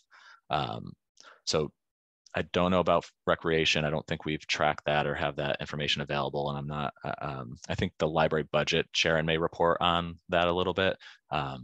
So again, not a great response to that in terms of how it came about. Why that's the case, the only thing I can think of is these are all those three areas: library, recreation, senior services. They're all departments that provide programming, and programming can be scaled up, it can be scaled down. It's one of those things that if there's a certain type of program people want that may not be within the existing operating budget, they could fundraise for it. And over time, things change and scale up that way. I think the departments that don't have friends of groups are the ones that sort of provide, it's not a programming service to the public necessarily. The next question, so additional programs, department objectives include several additional programs: the senior services area, an exercise gym and more programming, the recreation department, a youth empowerment center, The fire department mentioned the community paramedic initiative, and the communication center mentioned a new lead dispatch position. How are priorities for additional programs determined across departments, and how are these decisions the council should be making or advising the town manager on? So the one I'll pull out is the Youth Empowerment Center. So that's such a large decision that would be, a community decision, a council decision, a town manager decision. That would be a much broader conversation if that was, if we move forward with creating something like that. The other ones, in terms of an exercise gym, the paramedic, community paramedic initiative, lead dispatch, if those are initiatives that can be added within operating budgets or incorporated within existing operating budgets, then that would fall under the town manager. If it's something, each budget gets, the government budget gets some new funding each year. So if there are things that can't be handled within existing operating budgets, but maybe the process we have with departments is they're able to propose additions each year. So when we review their budgets, they send in an addition form if they're going to propose any additions. All of those get added together and prioritized by the town manager. And a lot of that prioritization is, it's compared to what new funding we have available. So the first thing we have to do is, from the new funding we have available, take off contractual steps and COLAs and things like that. And a lot of times that takes up a big portion of our new funding. So there's not a ton usually left over for new things. This year in particular, there was no money left over for new things, because any money that was left over for new things, we put towards the CREST program and DEI. So this year in particular, there were no additions. But that's how those things would happen. If there was a new program or a new initiative and new funding was needed, it would be requested and then it'd be prioritized. I'll stop there because I see Alicia has her hand up. Alicia? Yeah, thank you, Sean. I was just wondering if you could specify what leftover funds were applied to DEI and CREST that you're referring to. So when you take our 2.5%, I can try to get the exact number, but when you take our 2.5% increase to the municipal budget, we first roll everybody up steps and COLAs. Anything that was left over within that 2.5% increase was combined with the $300,000 that was added to the municipal operating budget to fund the 10 new positions within the operating budget. And I think it may be, I think it's in the introduction to the budget. So hold on, let me see if I can find that real quick.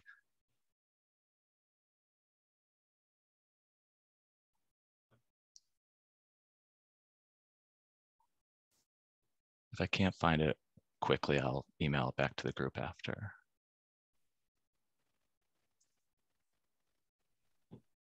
Yeah, let me email it to the group after, but for some reason, the number 360,000 sticks out in my head is what we had to add to this year's budget for CREST. We know that we went $300,000 above the regular 2.5 for CREST, so the balance would be the difference of the 60,000 or so that would have come out of the 2.5%, which is our regular increase.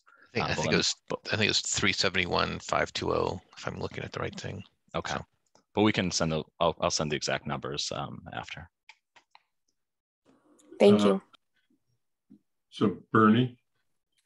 Yeah, I just thought I'd announce the formation of a Friends of the Finance Department group, so we can make sure that everybody in the finance department has an ample supply of coffee and headache relief. We've actually decided, Bernie, that next year we're going to sell the budget books. So be prepared. There's going to be a $10 fee for those. And okay, as long as you're available through Amazon, we can get them. The question I do have though, and I'm sure it exists, and I just haven't found it or have ignored it. But it'd be very helpful to get an ARPA spending plan. Yep. So we know exactly where the ARPA money's going, and where we'll be looking in the future to replace ARPA money with taxation or some other forms, because I think your $300,000 figure, Sean, with all due respect, is a little low. I think we've gotten a substantial, my guess, we've gotten a substantial boost from ARPA, and that we're going to have to make some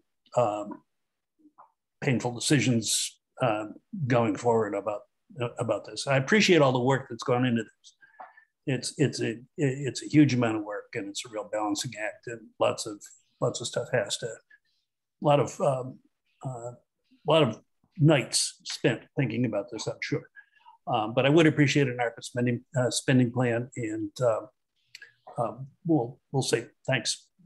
Yeah, so I'm just going to share my screen real quick. So Bernie, this is page 269 of the budget document. So this gives the categories or the projects that ARPA funds have been allocated to. You can see it's a very wide, pretty much every department, one way or another, it has some connection to some ARPA funding. Affordable housing, homelessness were sort of the two big ones that Dave Z and his team are working on. The fire EMS staffing one, you can see there, many of these projects are over multiple years. So I don't want you to see the 875 for fire EMS staffing. I think that's 1 year. That's 3 or 4 years worth of funding. So the annual amount is lower. The sixth grade transition, most of that is for one-time costs to support that transition to the middle school, or one-time cost to the town, at least. Economic development, mental health. So again, we can, at some point, I'm sure, actually, I'll just do another plug.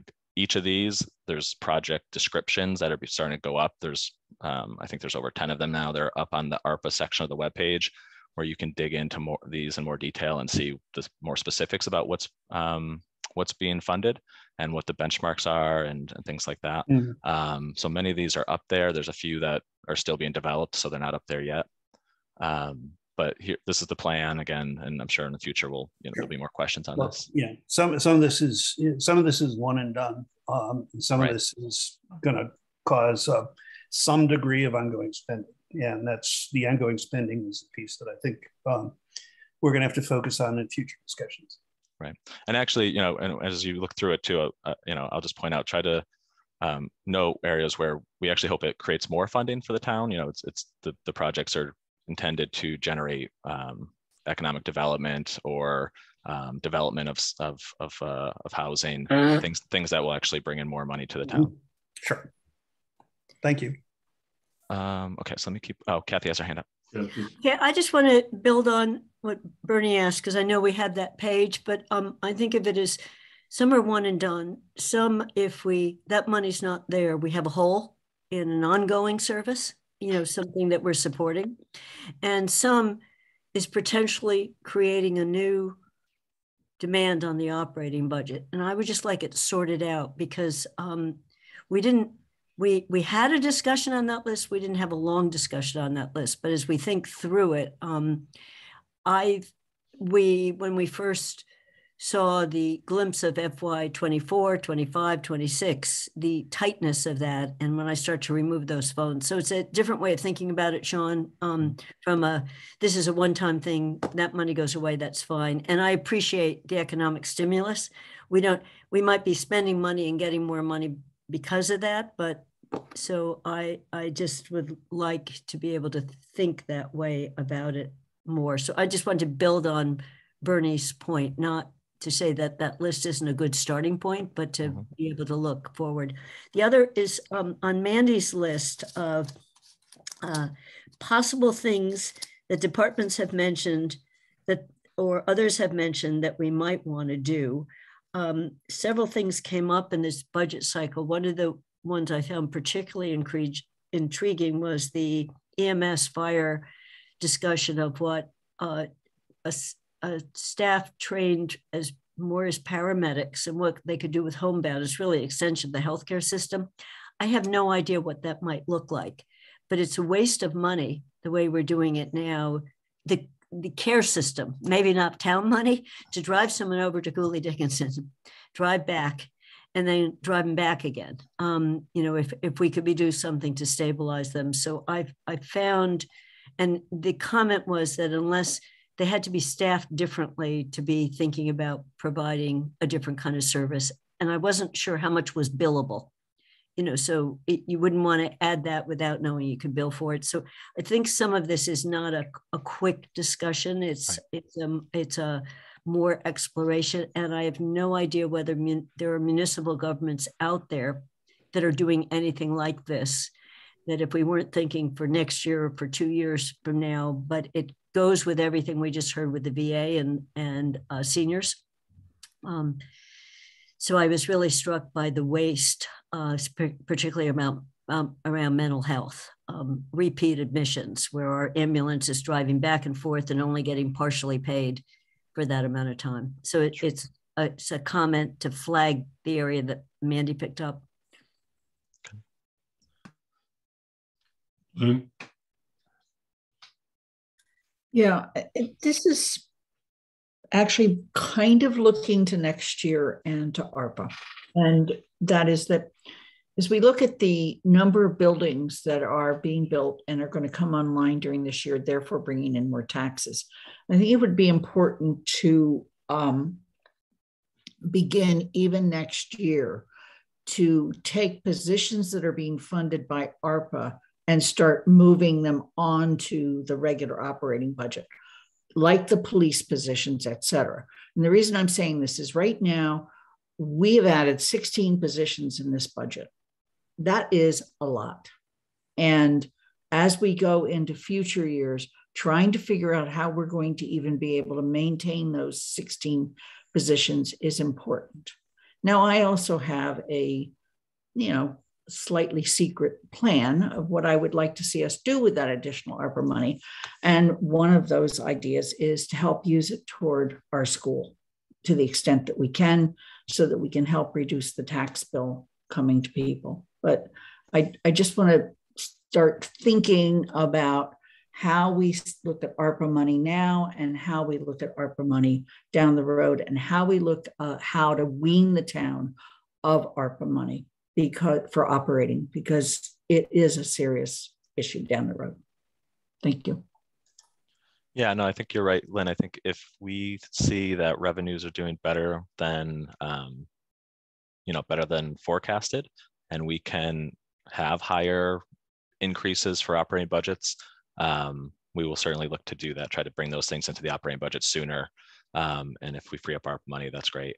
I think that applies to both the town and the schools, right? Because we've heard about the schools and, ESSER and what's going on there as well. So I think that's definitely on our radar of if we can, if state aid comes in better or other things come in better, we'll look to do that quicker.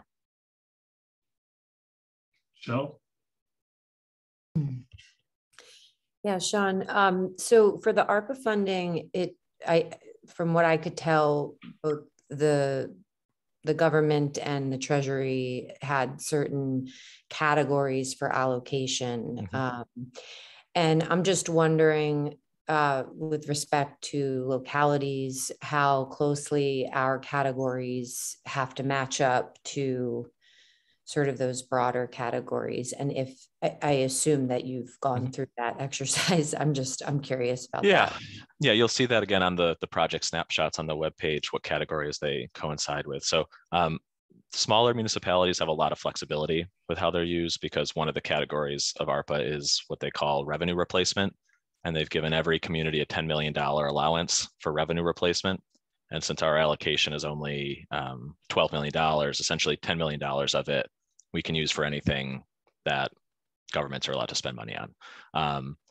That being said, the whole point of ARPA was economic stimulus and helping recover from the pandemic. And so, when you look at our plan, that's really what we've tried to do with it.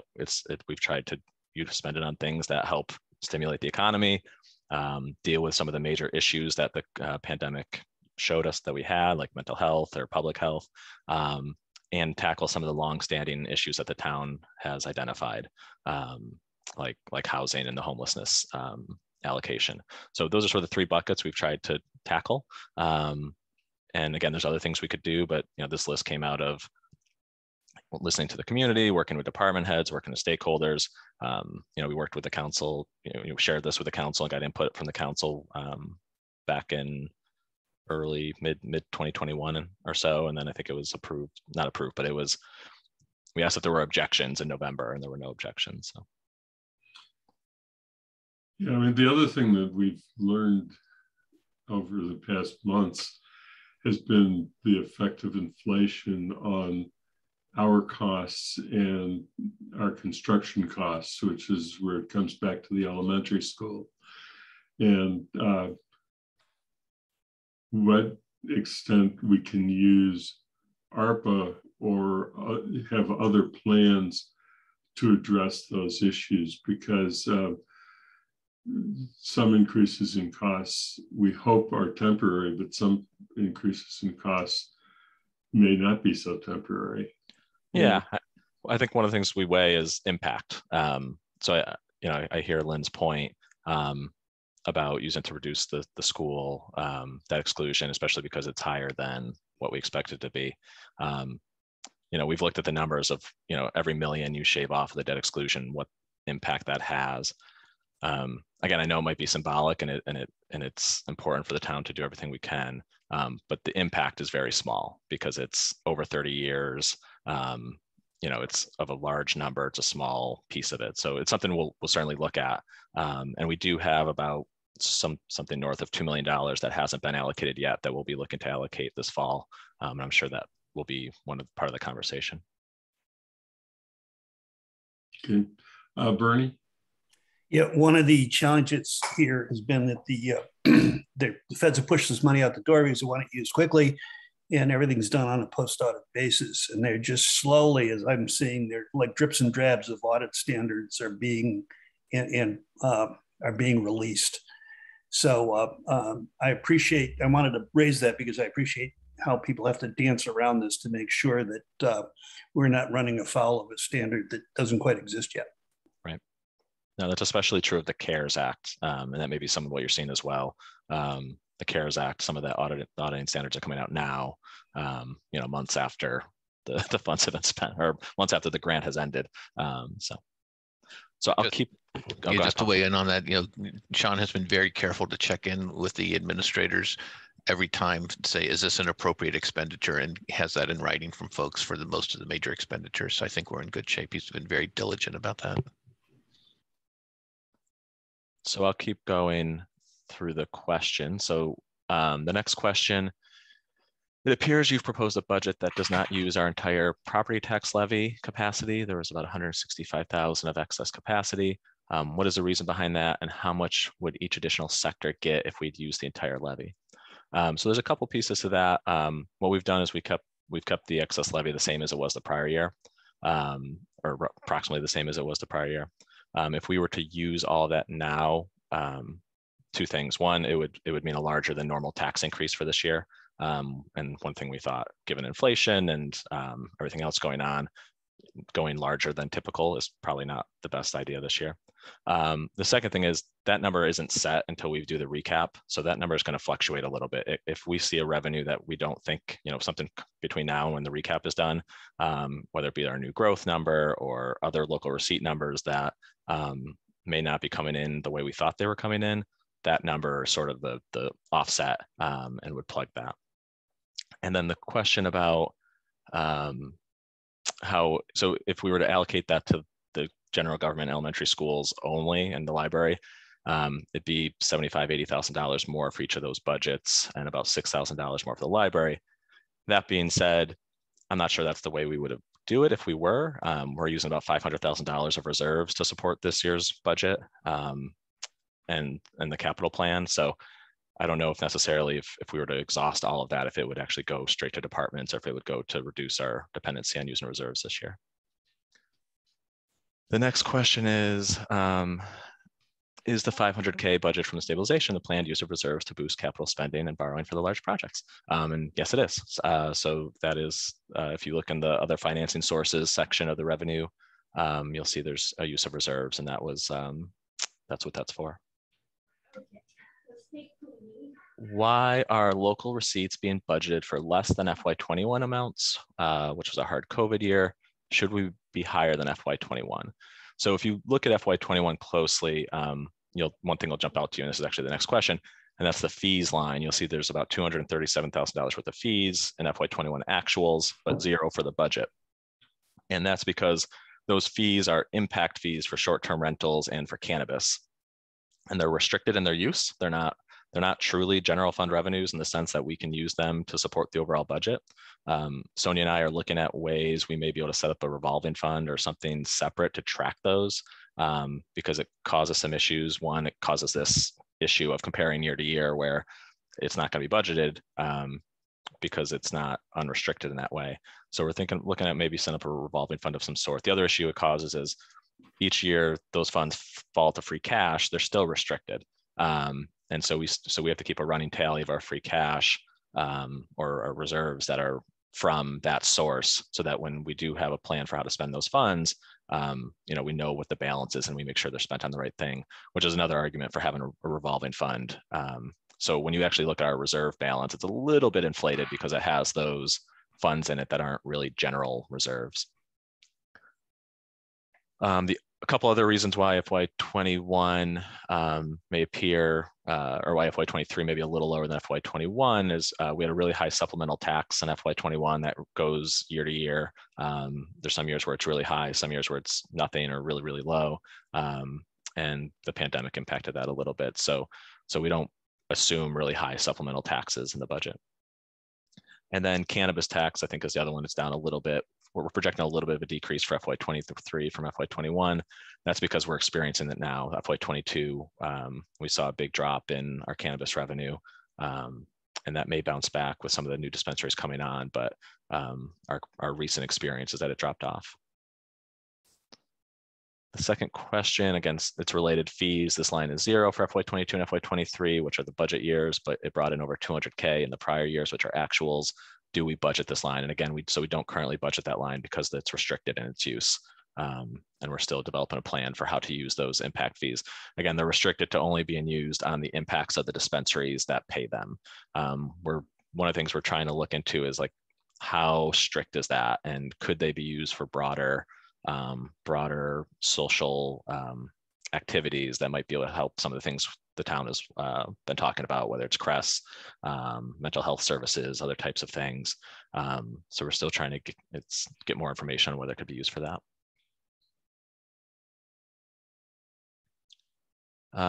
Next question, UMass strategic partnership is listed at 0. When is this new strategic partnership going to be executed? Why aren't we receiving funds in accordance with the expired one? Has failing to execute a new one actually lost the town money because UMass isn't paying based on the old one? So we're currently having those conversations. The exact timing of when a new one will be executed is to be determined, but we are well into those discussions. And we'll have more information when there's something that we can report back. In terms of whether we have lost money or if we're receiving money based on the old one, it's sort of yes and no. So the town is actually getting more money than we used to under the old agreement. The town is, the two things that sort of swapped is that under the old agreement, the town used to get $120,000 of sort of general fund revenue. That has been replaced by $185,000 going directly to the schools. So the town general fund budget, sort of the money that we have to allocate, that has gone down by $120,000. But in terms of the net money that comes to the town, it's actually gone up because that 185 now is going directly to the schools. And that's a new revenue for the school department starting a couple of years ago. And then the ambulance funds, which is the other big piece of that continues to be paid based on the prior strategic agreement. So overall, again, I would say it's a net increase, but the money that you see here in the budget in terms of the local receipts section, it's dropped. Finance, why are collection rates for motor vehicle excise, parking tickets, and ambulance billing so low compared to property tax and water sewer collection rates? What can be done to increase those rates? So property tax and water sewer collection rates they're always going to be pretty strong because they're tied to the property, and they're eventually paid when those properties turn over. And our collector's office does a good job working with residents that maybe need a plan or needs help paying their bills.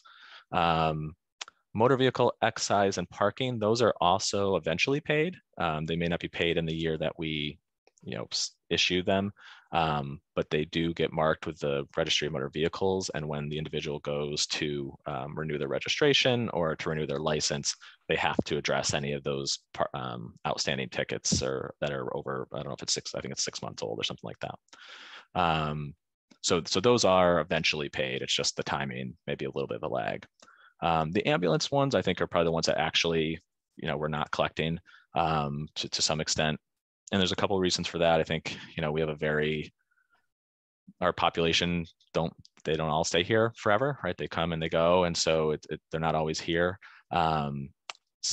there's not as much, we don't have as much leverage with the ambulance bills as we do with the other ones, where there's something we can attach it to, that when they go to renew or they go to sell their property, we collect it. We don't have that same ability with the ambulance billing. We used to do ambulance billing in-house, same issue, low collection rates. Several years ago, we decided to use a third-party biller to see if that would help. It hasn't so much helped from what we can tell. And we do use a collection agency for bills that get over a certain amount outstanding, which helps collect some of those really old bills that are a little more aggressive than the town or the third-party biller. And one of the things we are going to look into more, just to see if we can parse it out from the numbers I talked a little bit about with Jen, and I need to talk about with Jeff Olmstead. And you heard about this during the fire EMS presentation, is that some of it is just Medicare or Mass Health. They don't pay the full ambulance bill. And so I asked Jen, is that part of the gap in our collection rates? Is it just that these billers aren't going to pay our full rate, and therefore we're going to always, whenever we're billing those providers, we're never going to collect 100% of it, because that's just not what they pay. And she thought that might be part of the issue. So we're going to see if we can parse that out, because that's a little bit different than if somebody's just never paying the bill. If it's just there's a fixed amount they're willing to pay, and maybe have better information on that next time. And then the rest of the questions are about the regional school. And I've got some answers and some I've sent off, and I'll have to send them back to the committee. So the first question is, how much time, salary, expenses does the town spend to maintain a regional school owned property? And so we don't have an exact number for this, but I think Guilford mentioned it is a significant portion of time by the tree and grounds department during the spring, summer, and fall to prepare fields. They do some of the mowing, they do a lot of the preparation for events, they do the seeding, things like that. So I'd say, it is a significant portion of time, and they also help manage the pool. I think I mentioned that last time. They do the chlorine management, they do the testing, and if it needs additional chemicals, they add those. And so for the labor that is associated with those activities, the region does not pay the town for that labor. They provide the supplies if there's any supplies needed. If it's grass seed or fertilizer, or the chemicals for the pool, they will buy those, but they don't pay for the labor. What type of support from the public health department is given to the Amherst Regional Public Schools? Do we receive any funding from the region for these services? So Jen Brown did answer this one early this morning. So no services or support at this time, and then therefore no funding is going back and forth. She said during COVID, the contact tracer was more involved with them up to the end of the calendar year, and that contact tracer was funded by either CARES or vaccine reimbursements, but they have no direct interactions now. And so I don't know, she didn't talk about prior to COVID if there was a lot of exchange of services, but my recollection is there was not. And Lynn's got a question, Andy. Lynn? Yeah, I need to call the council back to order again, because we have 7 in the room, and I need to check to see if Dorothy Pam can hear us and we can hear her. Yes, I can. I'm sorry, I was at another meeting. Thank you. Okay, I'll keep almost done. What other expenses does the town incur in its own budget that would normally be funded in the regional schools operating or capital budget? And the examples given were paving, vehicle maintenance, certification, supplies for field repair, payroll for staff time, etc. So my understanding, again, talking to Guilford, is that the region does pay for the materials for the paving, for paving or pothole filling. The region does handle its own vehicle maintenance, I know that, and they handle their own certifications, and I believe they pay for inspections. I think the DPW may do some of those inspections, but they pay the inspection fee. The region pays for the supplies, again, for the field repair or maintenance, but the DPW provides the labor. And Kathy has a question.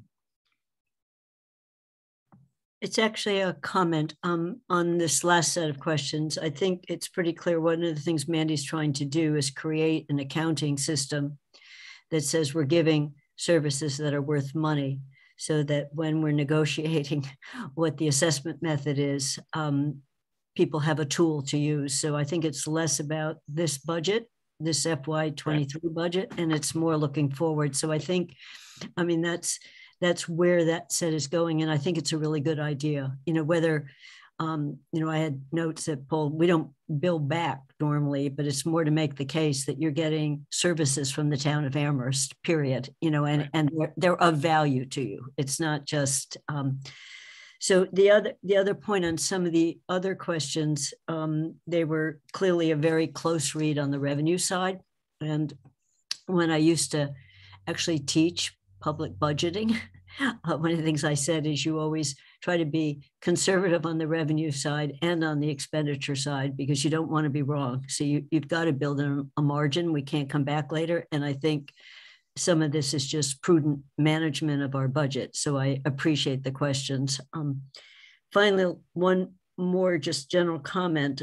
I think we need to be really careful with reserves and pulling anything out of reserves, because I'm extremely worried about the price tag that we're going to show on the elementary school budget that we need to go out for debt exclusion. So protecting as much as we can. And Lynn has already spoken on ARPA money that is not yet allocated to the extent it fits the category, trying to bring down what we're going to have to ask for a tax thing. So I want to protect those reserves. I mean, that's why we've been building them up, but particularly with the school coming down the pike, I think it's even more critical. So to the extent we have savings, I want to offset the draw on reserves would be the other way of saying this. I think it's a good idea to be doing that, to be building up our ability, because it's only, we will be out in this, the way things are, we're hoping that we will reach an agreement on a site, that MSBA will agree with us that things will go. And it's, we're talking about spring of 2023 when we're going to have that number. So it's not in the distant horizon, but in the very soon horizon. That's it. Yeah, and so Kathy's exactly right. I'm not, the rest of the questions I've sent off to the region. The one question that's just sort of counterbalances the previous questions is, in exchange, what expenses do the regional schools pay for that would normally be funded from the town's operating budget? My recollection is that's primarily use of space and the town using space for different events and activities, but I want the Doug Slaughter and Rupert to verify and see if they can provide more information on that, because they do charge for some use of space, but I don't believe it is all use of space. So when I get responses to these other questions, I'll send it to the committee. And that's it. Okay. Thank you. Are there any similar questions that people from the committee or the council have about general budget issues? So because we'll move to the last item, otherwise, because I think, and I've said this before, so I don't really need to go into again, but we really do need to get back to a revisit of the building plan for the major projects and how that has changed, and get an explanation to newly elected councilors who haven't had that thorough explanation of how that whole analysis works and how we came to the plan to begin with. I think it's a good refresher course for current councils, for councilors who are carryover, and an important one for the ones who are serving for the first time this year. And we need to get those figures updated. So we need to get that on the horizon at the reasonable point when this that makes sense. What I wanted to just conclude with then is take a few minutes to sort of organize ourselves for the next steps as far as what issues that we need to anticipate for our next meeting. And if there's an agreement on issues, we'll automatically place them on the list. Again, we can come back and add on the 31st, but if there are things that you know that you want to have discussed in more detail, for either because you're considering making a motion regarding changes to the budget within what is permissible under the charter and state law, or because you would like to have a further explanation made to the council in our report, and you think that the discussion is important for that reason, that we try and identify them soon. And the one that I was going to just start with, and I'll turn to Lynn, is that I think we have to address the elementary school budget question that has been raised by the school committee, though it would take one other person to agree to have that placed on the agenda for the 31st, since I'm just one person. But I'll start with Lynn. Andy, I fully agree that we have to discuss the elementary school. I would like to also, there's one other place where we've had a request with regard to the FY 23 budget, and that is reparations. And so I think we need to place that on the list as well. Thank you. Michelle? This is more of a procedural question.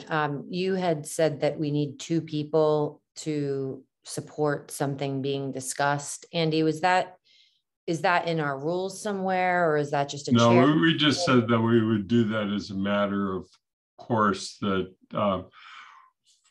it's not in the rules, but it was just that we wanted to try and have some sort of process to get forward. And if there weren't 2 people who thought it was worth spending the time on, that we would note that. By the way, I might as well ask right now, since Lynn has mentioned reparations, can I put you down for a second so that we can get past that? Of course you can. Okay, yeah. So that's on the list then. Do you have other things that you've thought about before I turn it to Kathy? Well, I support you and Lynn on the school conversation, absolutely. But that's all I have for right now. Okay, Kathy. Yeah, this is sort of thinking, as I understand this, the short version of the report before the version that has all the sections in it is what I'm thinking is, I think we need to have a paragraph or 2, and I wrote way too much for you on the discussion we had with public safety, but we had a series of voices asking to reduce the police budget specifically. So I think we need to include a paragraph. So if we are doing everything but the schools we're saying yes to, I think we should do a paragraph or 2 on why we're endorsing what's been proposed to us. And I tried to pick up as much of a flavor of that conversation because I thought it was a really good with Earl's voice talking about moving a program in, developing a program. So I just think it would be good to just acknowledge that we had that, but keep it short. So it's not so much singling out. And just on reparations, I know, Lynn, you wanted to put it on, but I think it's more of a future issue, but I'll look forward to the discussion. Okay, I agree on the public safety, by the way, so I'll make that a second just to get it on there, because I do think that there was we do need to pay attention to the public hearing. And it was one of the issues that was raised significantly during the public hearing. And therefore I think it has to come forward. There was another issue that I think was raised during the public hearing that I was thinking about, but it really has to do more with the capital improvement plan and future capital planning in that senior center space. We do need to acknowledge that we had comments about that, but I'm not sure that it's an operating budget question. And this really is, we need to focus on the operating budget. Michelle? I would like to respond to what Kathy just said about reparations, and just really clarify what the requests are from the African Heritage Reparation Assembly for this body. So there are two requests. The first is that the town council will agree to have free cash moved in to the reparations fund as they did last year as part of this discussion. And then there's the discussion, the second request, which is for permanently earmarking cannabis tax revenue for the future, FY24 and on. So I also want to remind folks that we were charged with identifying a funding stream, and our charge is completed in June 2023. So that's what we're trying to do.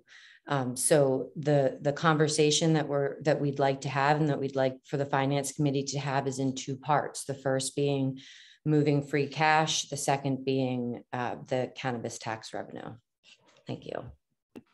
I think that the complication, and Sean or Paul can, or Sonia can add to this and explain it too. The transfer of money to stabilization funds is not ever a part of the operating budget that's being proposed for the next year, because it's really funded from the current year, what happens at the end of the accounting process for the present year. And since there's no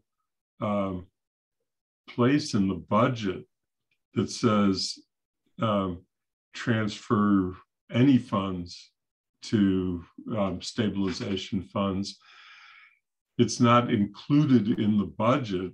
And since our responsibility is to say what we're recommending to the council that it can do and should do in relation to the budget, which is either to accept the budget or to propose a reduction, but except for the one piece, which is the elementary schools, if requested by the school committee, we can't add. It makes it hard to say that that's really a FY23 budget issue. Sean, do you think I stated that right, or?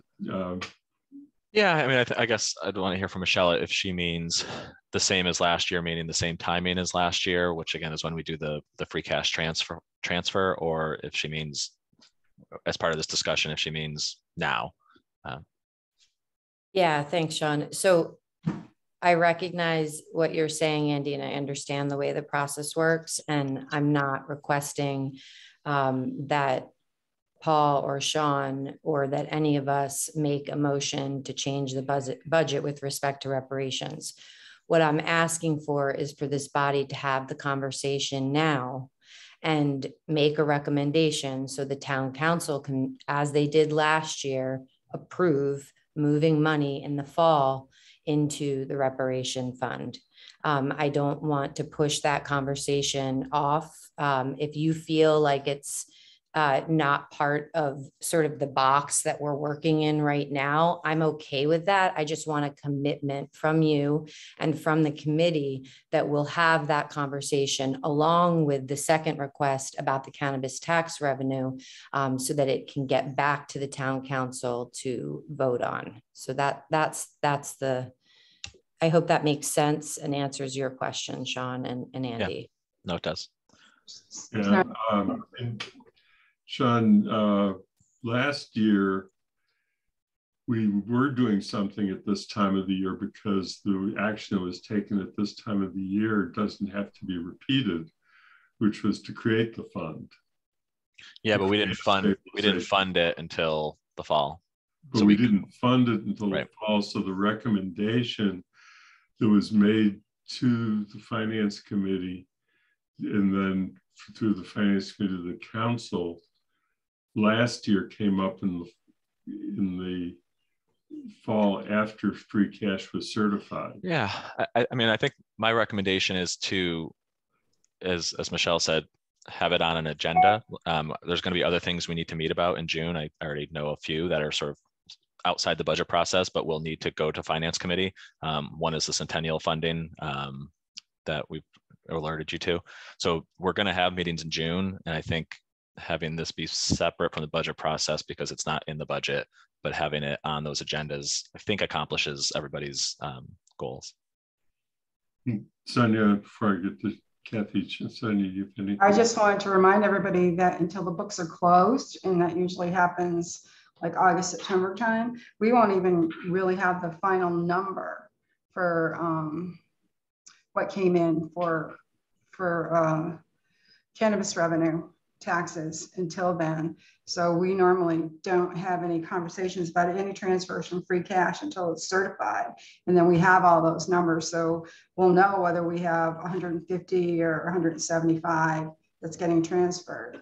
So just want to remind everybody, we won't have those numbers. Plus, for certification. Yeah, and you had reported to us at the time that you discussed the third quarter budget report for the current year, that we have certain concerns about what is going to happen within the fourth quarter and the year end because of all of the inflation that we're now facing. Right. So, Kathy? I think I'm going to be echoing what's being said, but I just checked because I want to check my memory. We had this discussion after we put the budget to bed last time. We had it in June. It's on the June, because it got referred from the council on June 4th was on the Finance Committee's agenda, the AHRA proposal. So we were first getting the budget done, and then we were having this discussion. So I'm not saying not to have the discussion and not to schedule it, but it was separate because it actually, the referral came in, and we had those two very long meetings because we had a whole meeting around CREST too.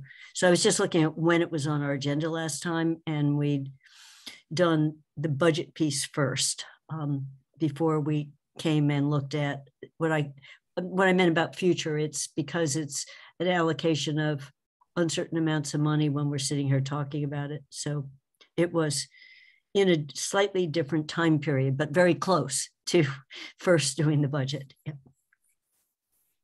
Okay, Lynn? Yeah, I want to be very clear. My reason for requesting it is because it was requested of us.